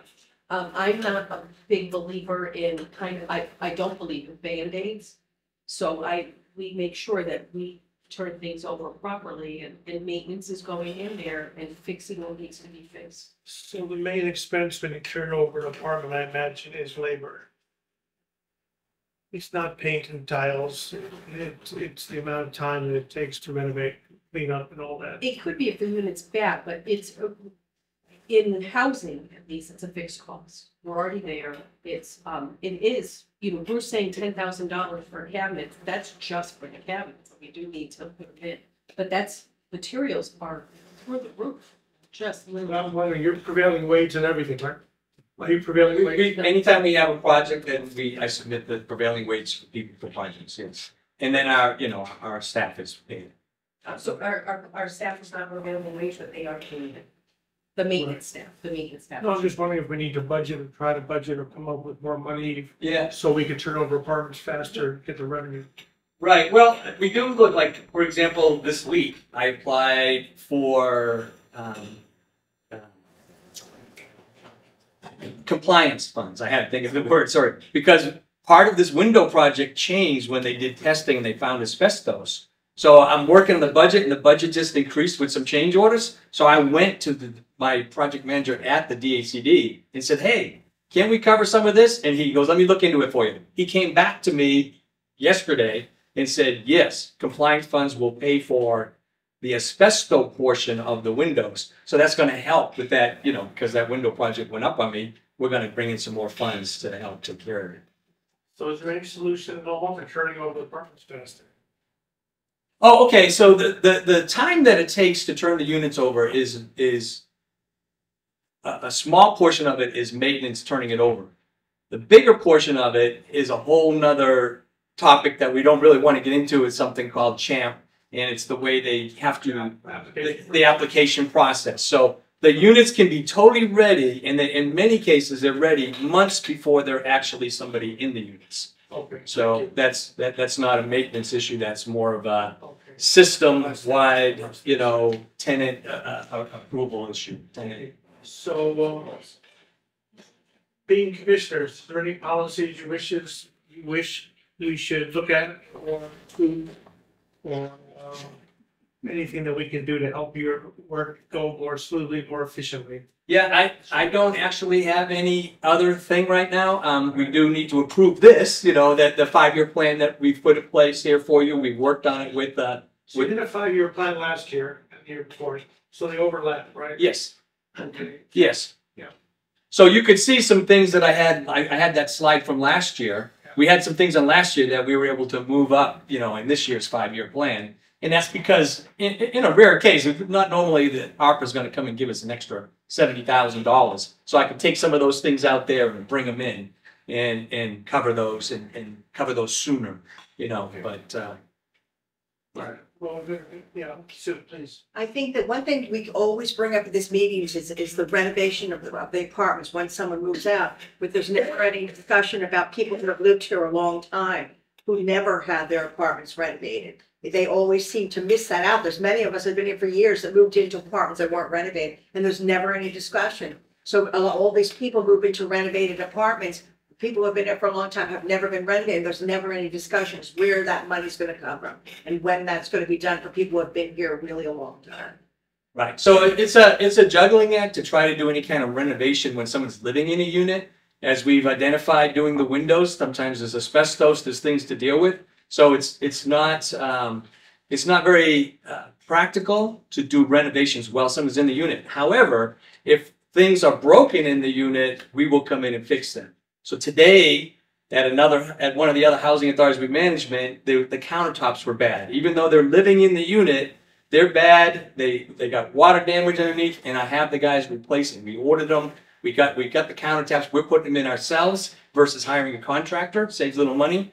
So we found a company that made the countertops. I got multiple bids. Got a good deal on the countertops. We had them delivered. Our guys are installing them today. So when things like that come up, we address them as needed, and we're not going to just leave things broken. Where if we get a report that there's something in the unit that needs to be done. Now, it's not a complete renovation, of a unit. And again, that's not practical most of the time while someone's living in there to be able to disrupt and have tarps all over the place and dust flying and whatnot. So, Okay, and the fact that reading through these packets, it always talks about fairness. You're just saying that it can't be done. You can fix things as they're broken. That still doesn't make up for, it doesn't make up for the people that are actually wanting a more, people are coming here out of the clear blue sky, total renovated apartment, then people have been here, and you're saying things can be fixed. There's a difference between fixing something and actually a renovation of an apartment. And we bring that up at meeting after meeting. I think down the road, we have to take a look at that. Okay, we can do that. To me, it sounds like what a homeowner deals with. Right. On a house, you fix things that break. Yeah. Yeah, I was just gonna say too that, but the residents that are living here are going to be reaping the benefits of new windows. You're gonna be getting the doors. There is a mechanism in place if there's some type of, like the floors with asbestos in them. Sometimes we have some units with bad floors. Under DHCD guidelines, we have to move that person to another unit or a hotel or whatever while that's being mitigated and corrected and renovated. And their belongings, and then move them back. And we have this in another housing authority, another small housing authority. And it's just 400 square feet of time. It's a small unit, they're small 6 or 7 units. And that project is costing over $40,000. And we're doing everything we can to stop it. But you can see that when we have funding of $102,000 a year, if we do one unit, you're pretty much more than logic. So that's why we try to do things like that. We could write a project, maybe we could get it in for next year, somewhere in the 5-year plan, where we're putting in new kitchen cabinets for all residents. And then you can go through and make repairs in occupied units. So you think residents are pretty aware of this, like, let us know when something's broken, so it doesn't get worse? They do, but then too, if they can come, it's my understanding, I was not here yesterday, that somebody made a great suggestion about putting in new storm doors in the front. So that's something we can put in the plan too. I think we need new front doors as well, but it does, tenant participation does help for sure. All right, well, Bruce and Pamela, you're the ones that know if this is what we should be doing. You need a vote from us to approve it? yes. So we need 2 votes today. We need a vote on the 5-year plan, the capital plan, and then just the overall annual. Yeah, and the annual plan was the one showing we have a maintenance plan, we have emergency plan, we have, it's the, we have policies in place. I move that we vote on the annual plan. Okay, do I have a second? Second. Richie, okay, any other questions about the annual plan?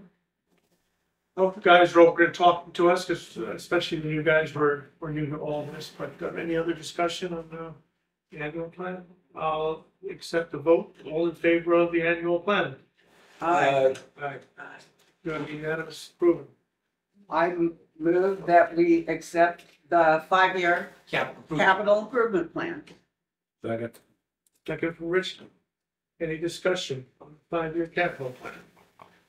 All those in favor? Aye. Got unanimous approval. All right, thank you very much, appreciate it. Please, especially as new commissioners approach you with questions, please, be patient. All right, I'm gonna move on to the director's report, financials, warrant reports. Is there anything to discuss on the warrants? So I would just point out on the warrant report, or it's just say, so there was a big expense along Burke Way of the boiler. The boiler system went out. There's 2 units over there that are left to be replaced. And Charlie Baker, when he was governor, put in, a green bill that they won't fund fossil fuel heating appliances anymore. So the, what housing authorities are faced with is that we either go to, we don't have it here, really, mini splits, which are those, heat source pumps, which are 5 years ago were $5,000 a unit, and now they're probably about $7,000 a unit. And you need one for every room. So that is the astronomical fee, or that we go with boilers. And we made the decision to use reserves to get these last 2 boilers done. So the one will be consistency throughout the development for when they need to be repairs or replacements. And 2, the cost was just, not just, but, $9,812. For each boiler? Yes, and so we replaced one. We have another one that I expect we'll be replacing in the next year or so. So how are these fueled? They're What? oil. Oil. These are our oil here too. Right. So that's the real cost of heating and cooling is the fuel, not the initial purchase, right? Well, So are these efficient to be, they are they're high efficiency oil. I just don't. But we did put in Belchertown, we did a development of 4 units. And they took out the oil heat and they put in mini splits. And it cost over $110,000 for 4 units for mini splits. And then my residents in 705s, they pay their own utilities. In 667s, it's included in your utilities. But the tenants there, it was family housing. Their bills were $500, $600, $700 a month, electric bills, which were astronomical. So the housing authority actually ended up taking over their utility bills and changing their percentage. Is there any chance of solar panels going on our roofs? So we wouldn't put them on roofs, but we would definitely look into solar panels. So we do have, and that's something I am actively looking for because in Belchertown, what I did is we have a solar farm in another community in Commonwealth, and that solar farm pretty much pays the electric bill for all of Everett Acres, which is the development. It's 52 units in Belchertown, all electric, 100% electric heated, 6 and 7 housing, and that solar field absolutely pays for. So Hadley has a couple of solar fields, and what would they listen if he says, hey, you know, we're a housing authority, trying to help out people who don't have a lot of resources. Would you consider giving us some cheap power? Exactly. Well, there's a net metering contract, and when we buy, there is a gentleman up at the department that we work with that has the connections between the 2. And we're working on that. All right, that's something I see could happen. We don't draw that much power, you know. Okay. Right. And we are aware of solar at Belchertown, also at Amherst, there's solar panels on the roof that haven't worked for a few years. I've been working diligently to get them repaired. I'm running into a lot of roadblocks, so I know the difficulties in getting that going, but we are aware of the benefits of solar and are working to. And lastly, because I hesitant to say it, but I have been talking to somebody about solar panels on like portables, so the residents could park under the solar panels, and which would keep the snow off your car, which is a great advantage, and you get the solar energy at the same You're time. working on that. I've been talking to somebody about it. It's very expensive, but we're working out how it would work, how we could. Yes, I think you mass. We would have carports with solar panel No, roofs. it's all over your mass now. Yeah. Seems to be a good idea. Okay, let's start in a rough. What else did we have? Warrants? That's- They're all signed, right? We signed, took care of that. Yep. Treasurer's report. I have a question. Vote. Yeah. Mr. Chairman, I have a question on the warrant. Uh-oh, yeah. On the truck, the brakes that were done on our truck, $1,600. What did the invoice actually show, Lisa? You looked at the invoice. Was that all four, all brakes all around? All And four motors. wheels?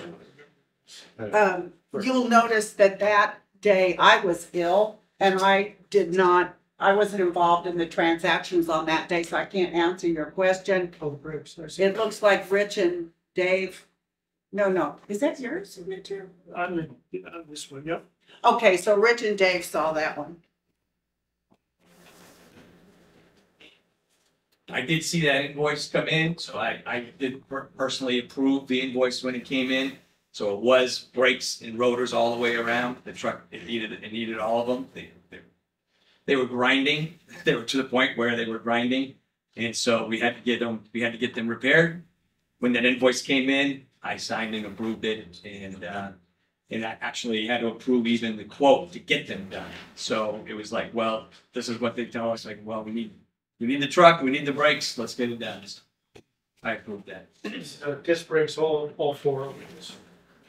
I don't want to give it specific information that I'm not clearly about, but you know. The reason I ask is because I did front brakes, only front brakes on my truck. It was about $300 and some odd dollars. So for this all around, I don't know. Do we ever get estimates? Do we just take our truck to College Street Motors and they do what they do? I don't know. The other question I have on it, when our truck is used in Amherst and Belchertown, do they pay a proration share of our expenses up to our vehicle? So we haven't in the past, but we are working to get all of it more finite with the accounting. Because what we were doing in the beginning, those first several years when Amherst wasn't billing Hadley fully for maintenance and for admin staff. It was just, it's a lot, it was a gentleman's type agreement, but we are absolutely going to where we're gonna only use the truck here. Where, we were approved for a budget line, in Amherst finally for a new vehicle for Amherst. So then the staff will have. So that's why I still advocate for an audit. So these things can be discovered for us, because I would not know that unless you just told me that in prior years that we hadn't done that, but now we're trying to work toward it. That's But you why also- I'm still a strong advocate for a 4-year audit. So you also haven't charged Hadley for when the truck or the vehicles are used from Amherst, right? You haven't charged Hadley.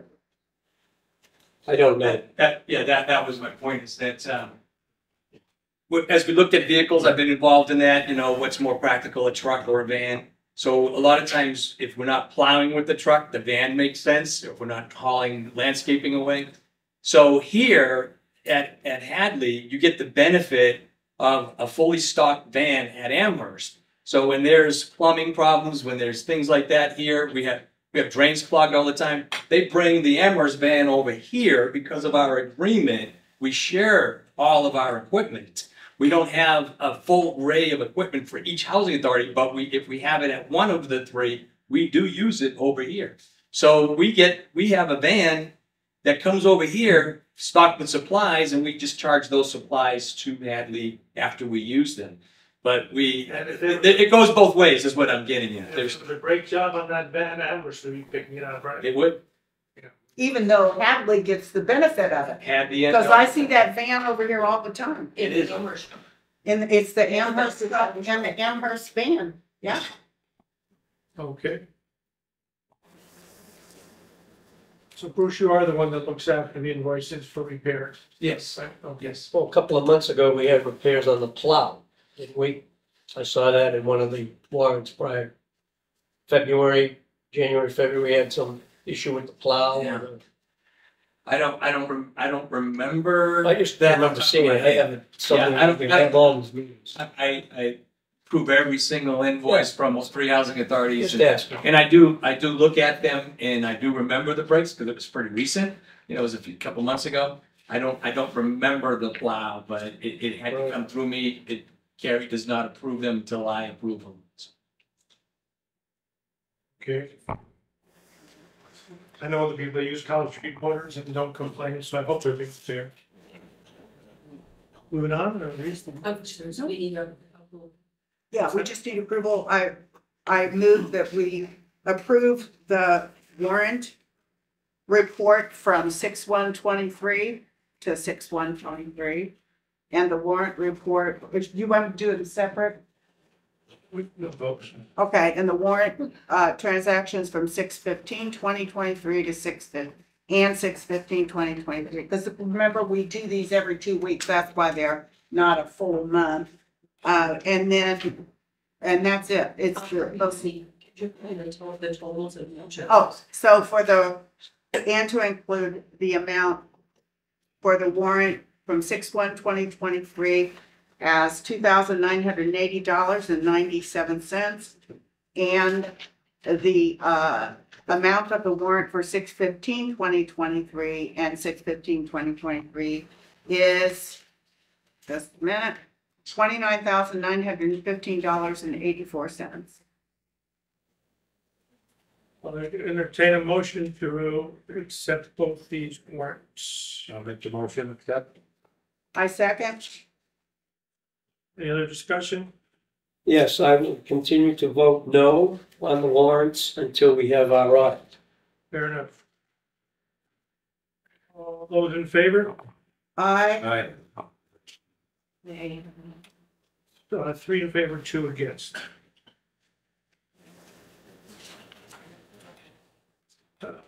Next on the agenda, treasurer's report, is that? Yep. Under you, this still? Yep. There's a separate, So that is, this is just an informational one again, this one doesn't require a vote.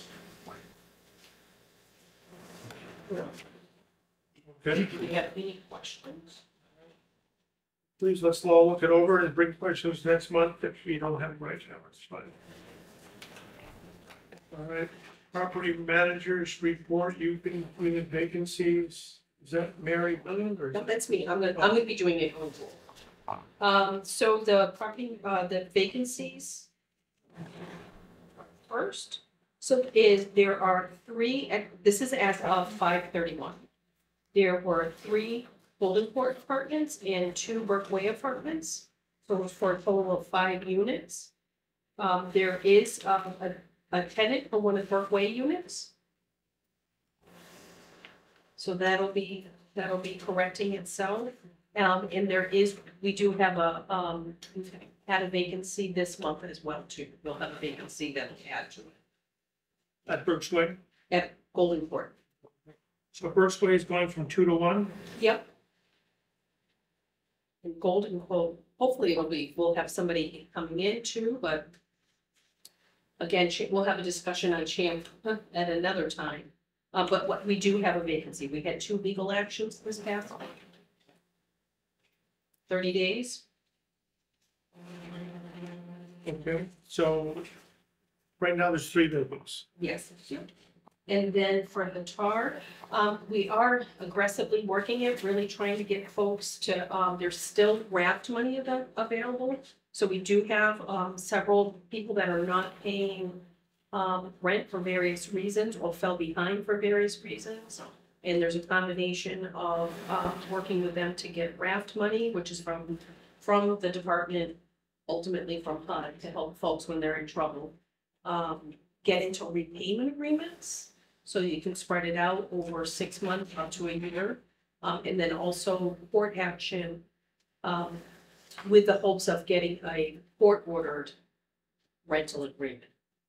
2 of these, so the 667, which is the senior disabled, has a high balance, but of that were the 2 legal actions that I was telling you about that are totaling just under $8,000.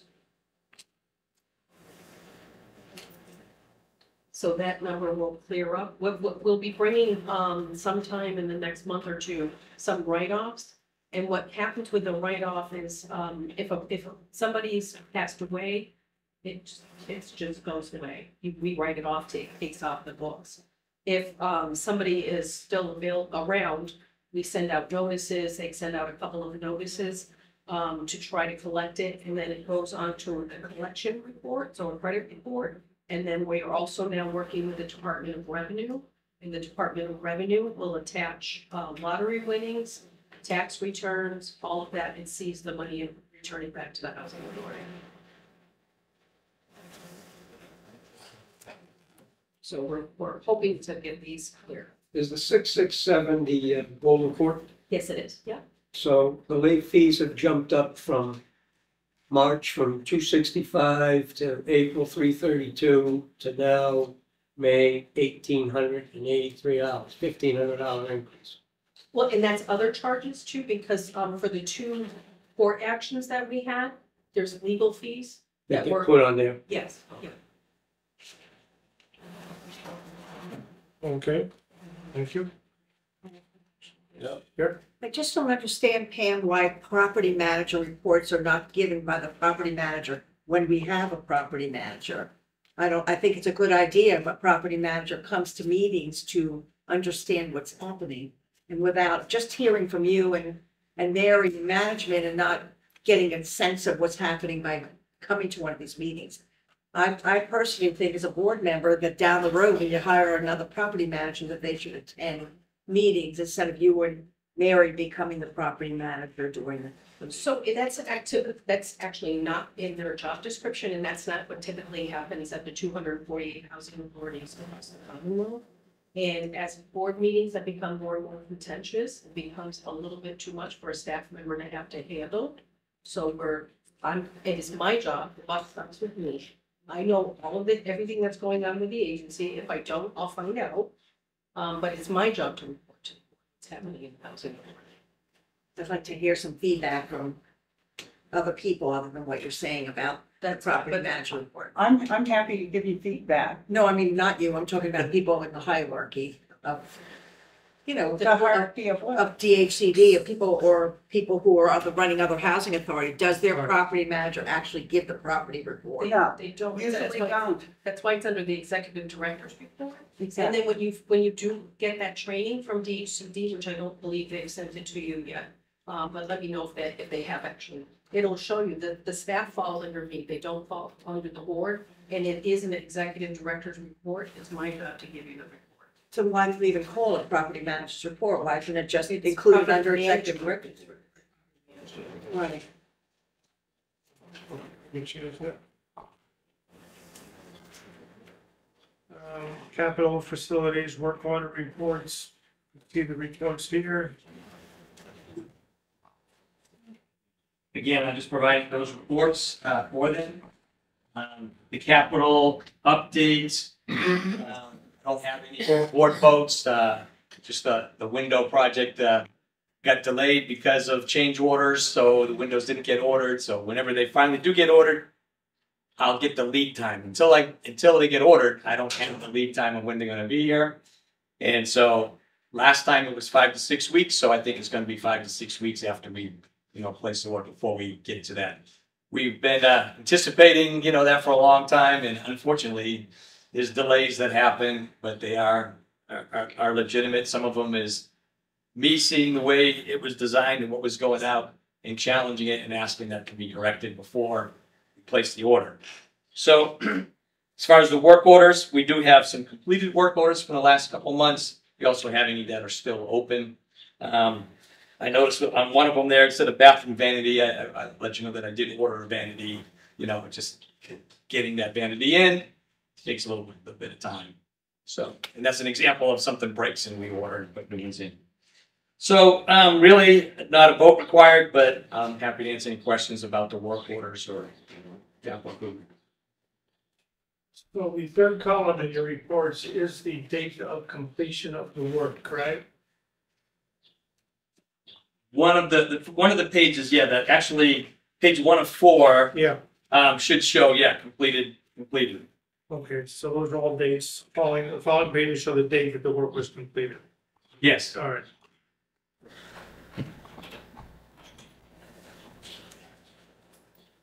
And as far as uncompleted work requested, Is that just the one on the front page?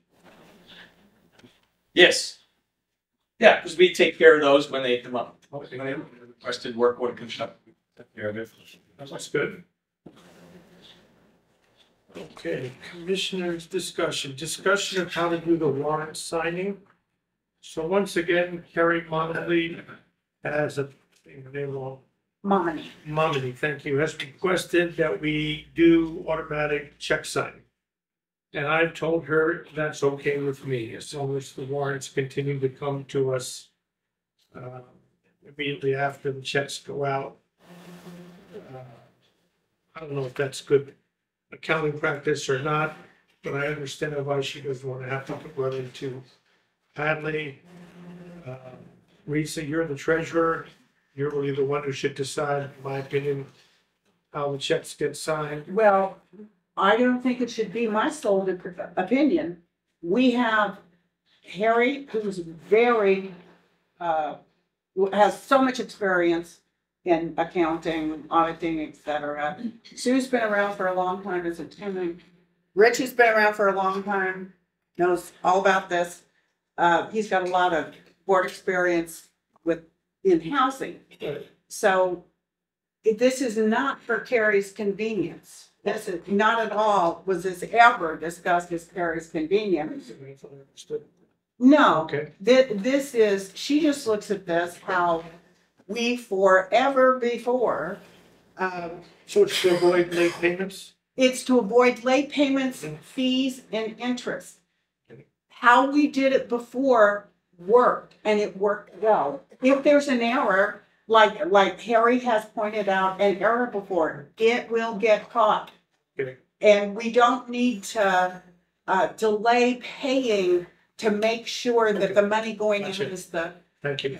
Pamela, What I would suggest is an accounts payable policy that we, if we could maybe get an accounts payable subcommittee.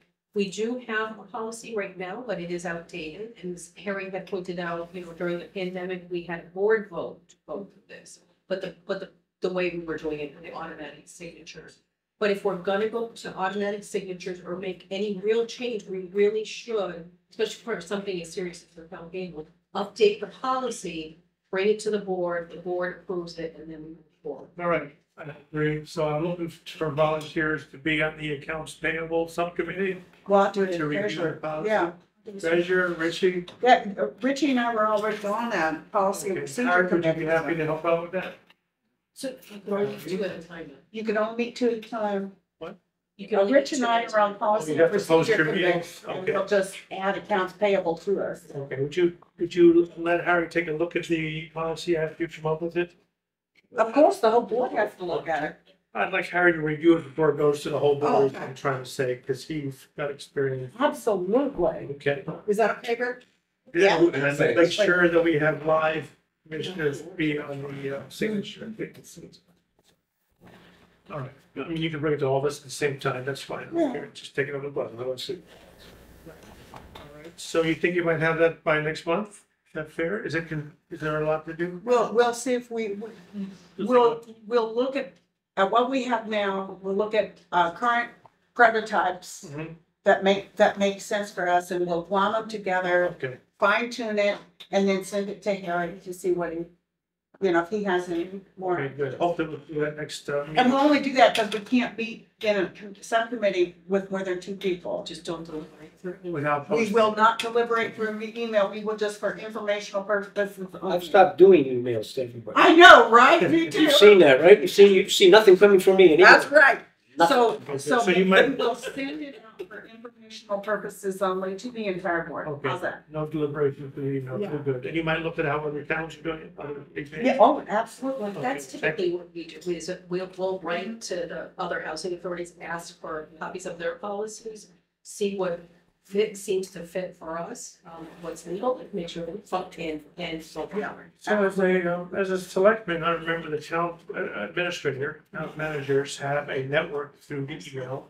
You have that with other housing authorities? Yep, so we do, so we have a Western Mass Executive Directors Association, plus we do the Mass NARO, which is a conglomerate of all 248 housing authorities. And we have the NERC NARO, which is new. excuse me, the New England Conference of housing professionals, that we have emails, we have chat rooms, we do the conferences, when we go to conferences, it's just days of connecting and can you send me this and Okay. working.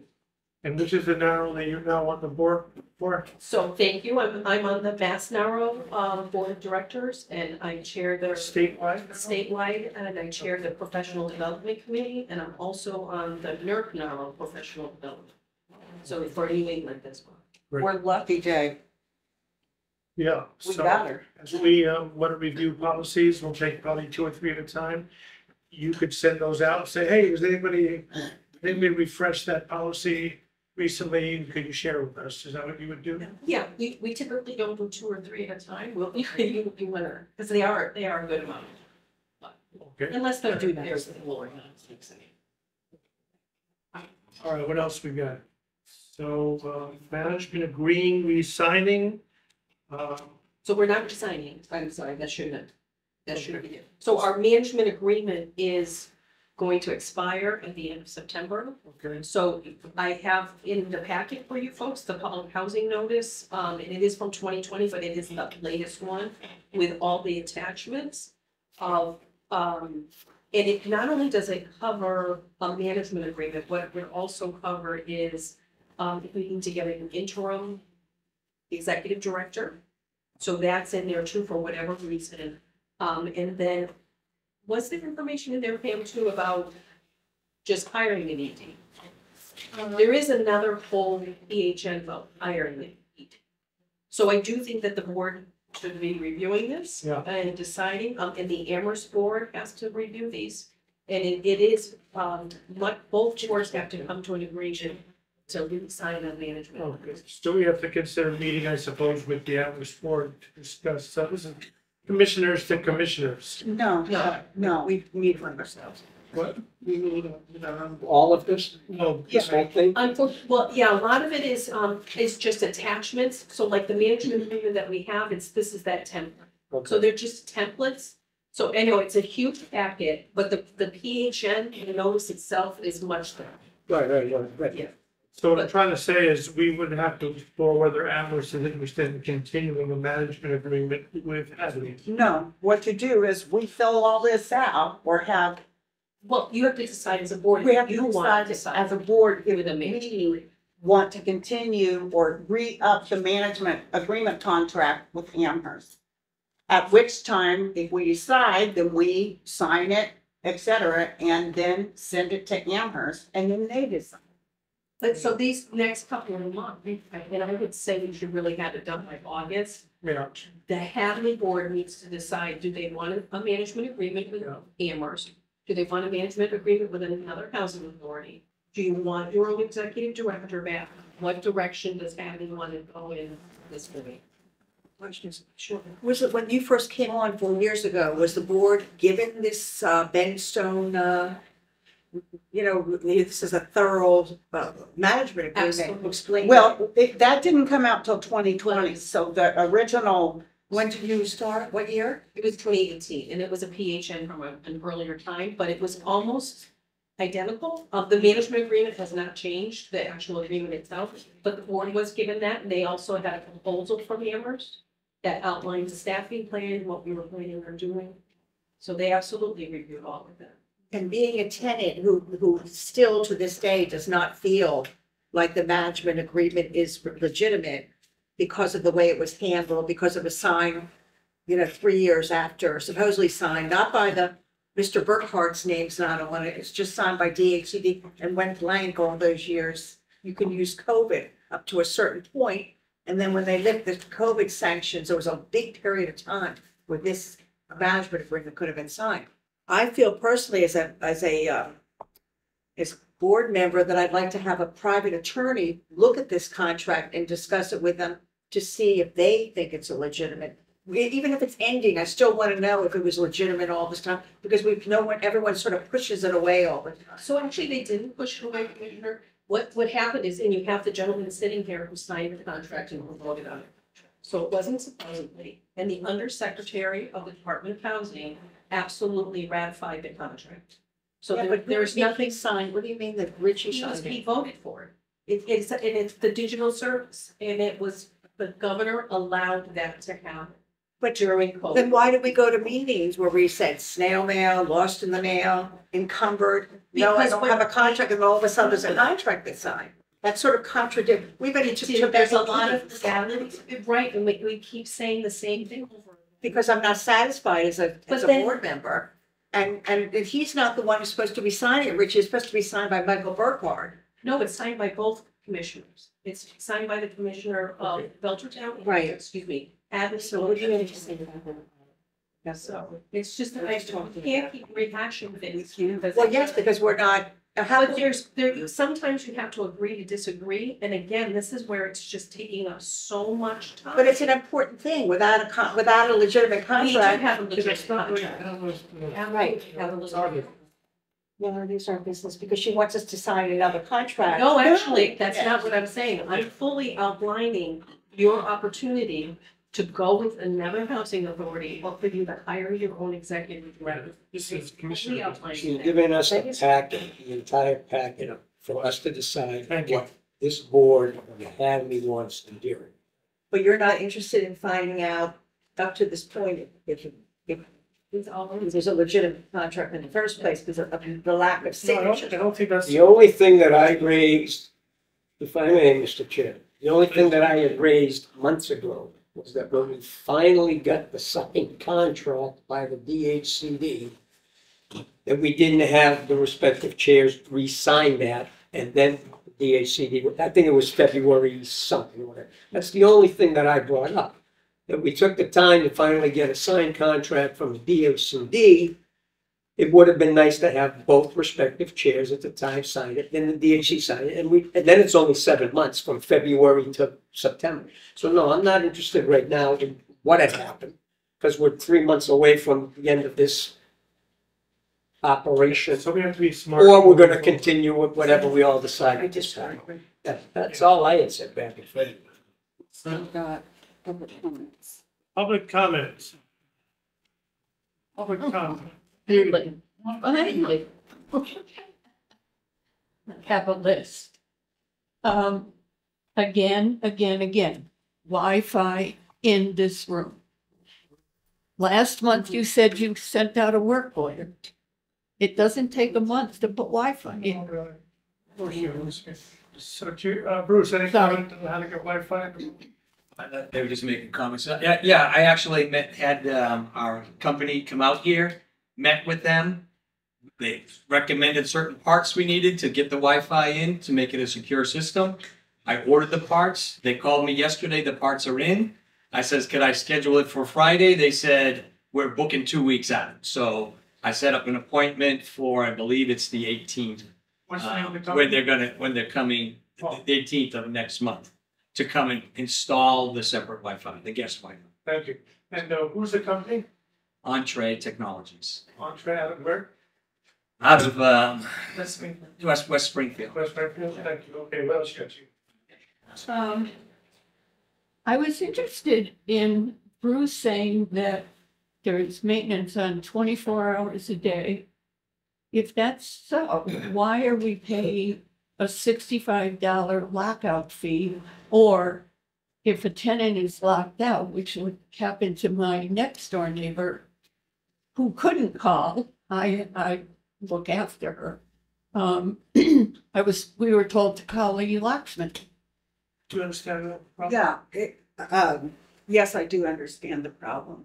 So maintenance is on call for 24 hours, but if they're deployed, my understanding is that there's a minimum of a 3-hour, because they're union, Judy, they're union. So if somebody gets locked out after hours, every call requires the maintenance man under union contract to get 3 hours of pay. So the other thing is that the $65 lockout fee, I don't think has ever been, nobody has ever said it's ever been required. It's just never been required so far. Nobody's paid such. It is true. It's been in the tenant newspaper. Right, no, it's never been applied to a tenant ledger, and what we do, it's a deterrent, and we work with people. Usually when somebody gets locked out, it's a one-off thing, it doesn't Yeah. happen very often, and you understand that's happening, so we take care of the lockout. Exactly. And Amherst Locksmith, who we use for this service, bills the housing authority, and we don't bill back in these one-off, even sometimes a two-off instance. If there seems to be something going on with the resident where they're having trouble misplacing their key and thing, we come up with a different way of, we'll get you a lockbox, which again, the housing authority pays for, so you have a lockbox. Or we might have to go to other areas of maybe the resident service coordinator, working with them to say, do you have a family member or a friend close by that can have a key? Because it can become burdensome. We actually don't have a lot of lockout, no lockout calls. All right, so we will work on the lockout, in addition. Yeah. It sounds like it's not as. I mean, if they have to get paid, you mean they get paid for 3 hours on top of what they get paid for working?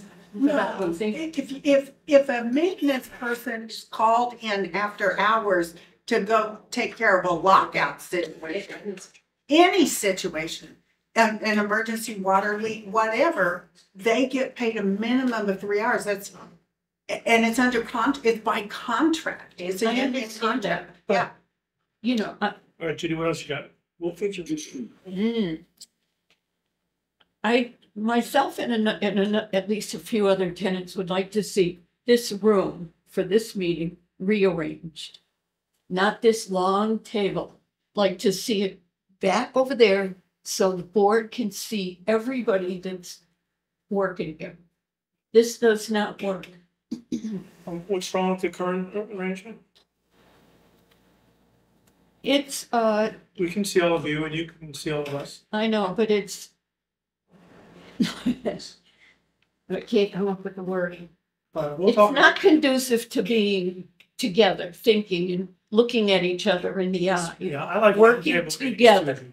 I like everybody around the round table. Exactly. It makes it very, very hard for Alex to film if he's got to be looking at backs of half. I asked Alex about it. You can film a round table. You want to be in the middle of a round table? We could film a round table. We got Al. We could film a round table. Really? Yes, all I gotta do is bring my Al and the computer. Okay. So the other reason why we went straight was because the tenants, when they're at that desk, that table, commissioners would have their backs to the resident, and we got complaints from residents that the commissioners had their backs. So this doesn't work for you, Judy? I mean, you can see all of us. No, it doesn't. And it's not just me, it's a few other tenants as well.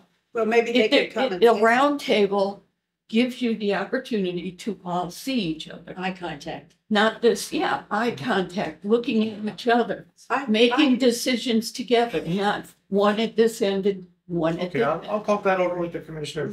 Okay. We'll think about that. Okay. We're also sort of a follow-up on what Sue brought up is the lack of property manager. There has been a turnover of 5 property managers. Now we don't have any property manager and the hours are down to practically nothing. Okay. The office is not being managed. Thank you. So that was on my list too, to ask you about today. What's happening with So staff? it's the fourth property management. There's lots of turnover in the industry. The industry is in the world. If you're reading any kind of business news, you know, people are having trouble with We're not talking about that, we're talking about housing right here. housing, and I'm Turnover. telling you, it's housing, and I The just. turnover has been So you outrageous. advertise and it's hard to find you? It does, and I will point out too, that how many executive directors did you have in a 10-year period? And Hadley has always had huge turnover, huge turnover. In a 20-year period, Yeah, we had a lot. Darlene and Howard and Mary. That's 20 years though. No? Okay, I don't wanna. Yes. I don't wanna- So there's a big turnover, and we are staffing the office now 16 hours a week. Aaron Hadley? Yeah, for the summer. Yeah, Okay. that's where, and we're moving the application office out of Hadley and back into Amherst. Okay. So normally people would come to Hadley and ask for application So form? we started that because again, we thought it would be a good, it's centrally located, there's good parking, it would give Hadley more hours. But then there's complaints that the person working the applications doesn't know anything. So I'm putting a ton of staff on Hadley, including my director of facilities, our office administrator, my director of housing, property managers, application, all of these people are working lots of hours, well and above the 16 hours that Hadley is. And we're not getting the results here that we need to get. Then why does the door say Monday and Friday only and Tuesday, Wednesday, Thursday by appointment? When all along, we've had somebody here 5 days a week, occasionally on Wednesday, but always Monday, Tuesday, Thursday. I just. We're getting the 16 hours, but days go by with nobody here. Well, they are actually working, they're available by phone, and Hadley is a 16-hour-a-week housing authority, according to the department. So I would like to add to that there are at least 4 tenants that live here that can't use the phone. They don't know how. It's not available to them. They need to walk down here to get a work order, for instance. There's no one here. And they don't, and the phone system doesn't work for all the tenants here. It just doesn't. It's complicated. They don't know how to get in touch with management. You're talking about trying to get a live person. Yes, yeah.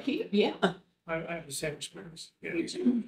There should be a way for tenants to be able to put in a work order and I'm speaking of one of the tenants in my building specifically, who does not know how to run her life. And I say, so I tell her, you have to go down in the office. She comes down here. She has professional. Excuse me. The tenant has professional valor. I am aware. I send her down here to get a work order. The work order never got to the maintenance. When maintenance was here, I said, did you get the work order to change the screens? No. But maintenance, who is the best part of Amherst Housing, went over to her apartment and did it. Okay. Kudos to maintenance. Everybody's hearing you. Thank you, Judy. Anything else? Hold on. Yep. Yeah. Where are the paper agendas that were gonna be put out for people? All right, thank you. Okay. I would like to propose changing the no smoking policy. The no smoking policy, as I understand it, is 30 feet away from the building. 30 feet, not 2 feet, not 1 foot, 30 feet away from the building. It's also my understanding that the smoking policy in Belchertown states if you get a notice if you're smoking, you know, in an improper area, you get a notice. If they get another complaint about those people smoking, you get a second notice. After that, they get a violation of the lease. We don't have that on our smoking policy. And the smoking policy here is not being taken care of. So it's People not are strong enough, is smoking. what you're saying? I'm sorry? Not strong enough policy? Absolutely. And it's not just that. It's not being enforced by management. That is the problem. Not being enforced by management. People like myself and others. Here is a quick answer. We're enforcing the Hadley smoking policy in Hadley, but it does bring up a great opportunity to revisit the non-smoking policy in Hadley. And each of the 3 housing authorities we have a different housing authority, different policy. Amherst, there is absolutely no smoking on the grounds anywhere. In Belchertown, it's a dedicated smoking area. In here, it's 25 feet, I think, but I'm not sure. It's a certain 30 distance, to certain distance from it. But I would fully support, I'm a non-smoker, I would fully support saying nobody smoke, but it's something that we should start talking to tenants about real quick. And getting a tenant input on it because it directly affects the lives of the tenants. And then, coming up with a change and bringing it to the board to change the policy. Logistically, with the way our buildings are structured, could you have a, like you just mentioned, a designated area, so they're not even the 25 or 30 feet or 10 feet? They go to this area, they smoke, and then they go home. Yeah, you could have a couple of benches along. Well, they go home, they smoke, and then, and if they have to go back, they go back and smoke again. But in bad weather. I don't. No. Winter Yeah, storm or something. it is. So we have benches with the smoking junk Joe and the sign in Belchertown. It's a good policy, but people don't always follow policies too, so. And we've had people talk over the years about using capital money to get bus stops for smokers, and that doesn't seem to be the right use of public funds either. But, absolutely, we could work on the policy and change it. Okay. A tenant chat, topic for tenant chat. Again, if we had an LTO here, She's doing a good job too. anything else, Judy, or have you said? Sure, we have another speaker. Oh. Yes. Okay, that's as it's this time of the year, there's a lot of kids that go through their own places. A lot of kids from out back go through here on their bikes, Yeah. which is fine. But the cars that are out there, they come in and are thinking they're going to go through. And I've clocked them at 50 and 60 miles an hour, and just in the last couple of days. And the kids are right there. So what do But, you you know, it's suggest? an accident waiting to happen. You think we need signage? I don't know exactly what to do about it. Shotgun? No idea. We do have speed bumps, that are, they're gonna be putting them out into the road. There's the temporary ones that go out in the summertime. And Bruce has signs on order. There's a ton of signs out there. I do think with the construction that's going on Route 9, I think people are cutting through. Also, the GPS tells people that Burkway and Golden Court are cut throughs and they're But you not. cannot cut through, right? No, there's a gate. Right. There's a. You could be open the gate, but And the signs say this is not a throughway. Yeah. can't see the sign. It's And by the way, I did add another sign, so we out there. actually have there's three signs from this way. It says not a throughway, there's one right at the end.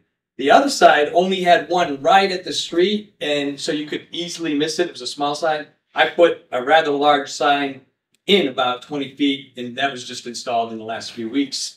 So we ordered it put in, so nobody coming from Burkway would realize it's not a throughway as well. Plus, that gate is locked all the time. So With kids, that's the main thing right now. They're really out on their bikes. As a matter of fact, in the 20-odd years that I've lived here, I've never seen so many So many, kids on bicycles, which haven't fun. yeah. And a car will be right behind them. Going, God knows how fast. So we need some slow signs and some no through way. What we need is that speed bumps. Cars don't enter unless you live here. You need a speed bump as you first come in. So it's, and the thing is there's a lot of people come around where that apartment is, what's the last apartment where John Cusco used to live with, what number was that? 47. 47. It's on a curve there, so people come in real fast and you're almost, you hit them straight on. Sounds like an important thing to do. We're not gonna solve the problem today, but let's let Pamela and Bruce work on that. Who's not here? It doesn't matter. Can I just say one thing as a tenant? I wanted to bring up three things as a tenant. One is the refrigerator being broken. It had a sign on it and the sign disappeared, but we have to have a working refrigerator. We have functions down here where people come and we need to we've been bringing up that refrigerator. Is there a work order been in place for it? Yeah, well, we've mentioned it. We don't own it to put a work order, but we've mentioned it in so many meetings. I'll check in. And it's also I don't think it's up to the capacity of coldness. We need to get a thermometer. Okay, we'll Check it. Number two is the water outside. I understand that one of the other housing authorities that Amherst manages has now put back the water on the side of their units so we can water our gardens again. So, and then it's not, we used to be able to water our gardens and one day they got soldered shut years ago without telling tenants. Now I understand that one of the housing authorities management is turned on the water for tenants to be able to. If so, why is that not across the board? Because you're an independent housing authority, and these are day-to-day, and that is what If you're managing us, we're not independent. you are independent. And number three, is we brought up at many meetings about this phone call, like Julia said, it's hard for a lot of elderly and disabled people to call the office. They get Amherst and then they get all these extensions. Excuse me, somebody's talking over here. Are you chairing the meeting? I don't Please, have guys. to be a person to be, not to remind you you're being rude. Let's be respectful. We brought this up at so many meetings about the telephone system here, because of an elderly and disabled housing authority. People can no longer call into Hadley, they have to call into Amherst. It's very confusing, push this, if you want to dial by name. We have to relook at this and not just keep talking about it. I've talked to Mike Burkhardt about that. I hope he's working on it to get. Folks, this is We have to call day-to-day. right into here. It's the executive director, these are day-to-day. I just have So, to see. no, I know, but so folks can call the Hadley telephone number and it automatically goes to the Amherst number.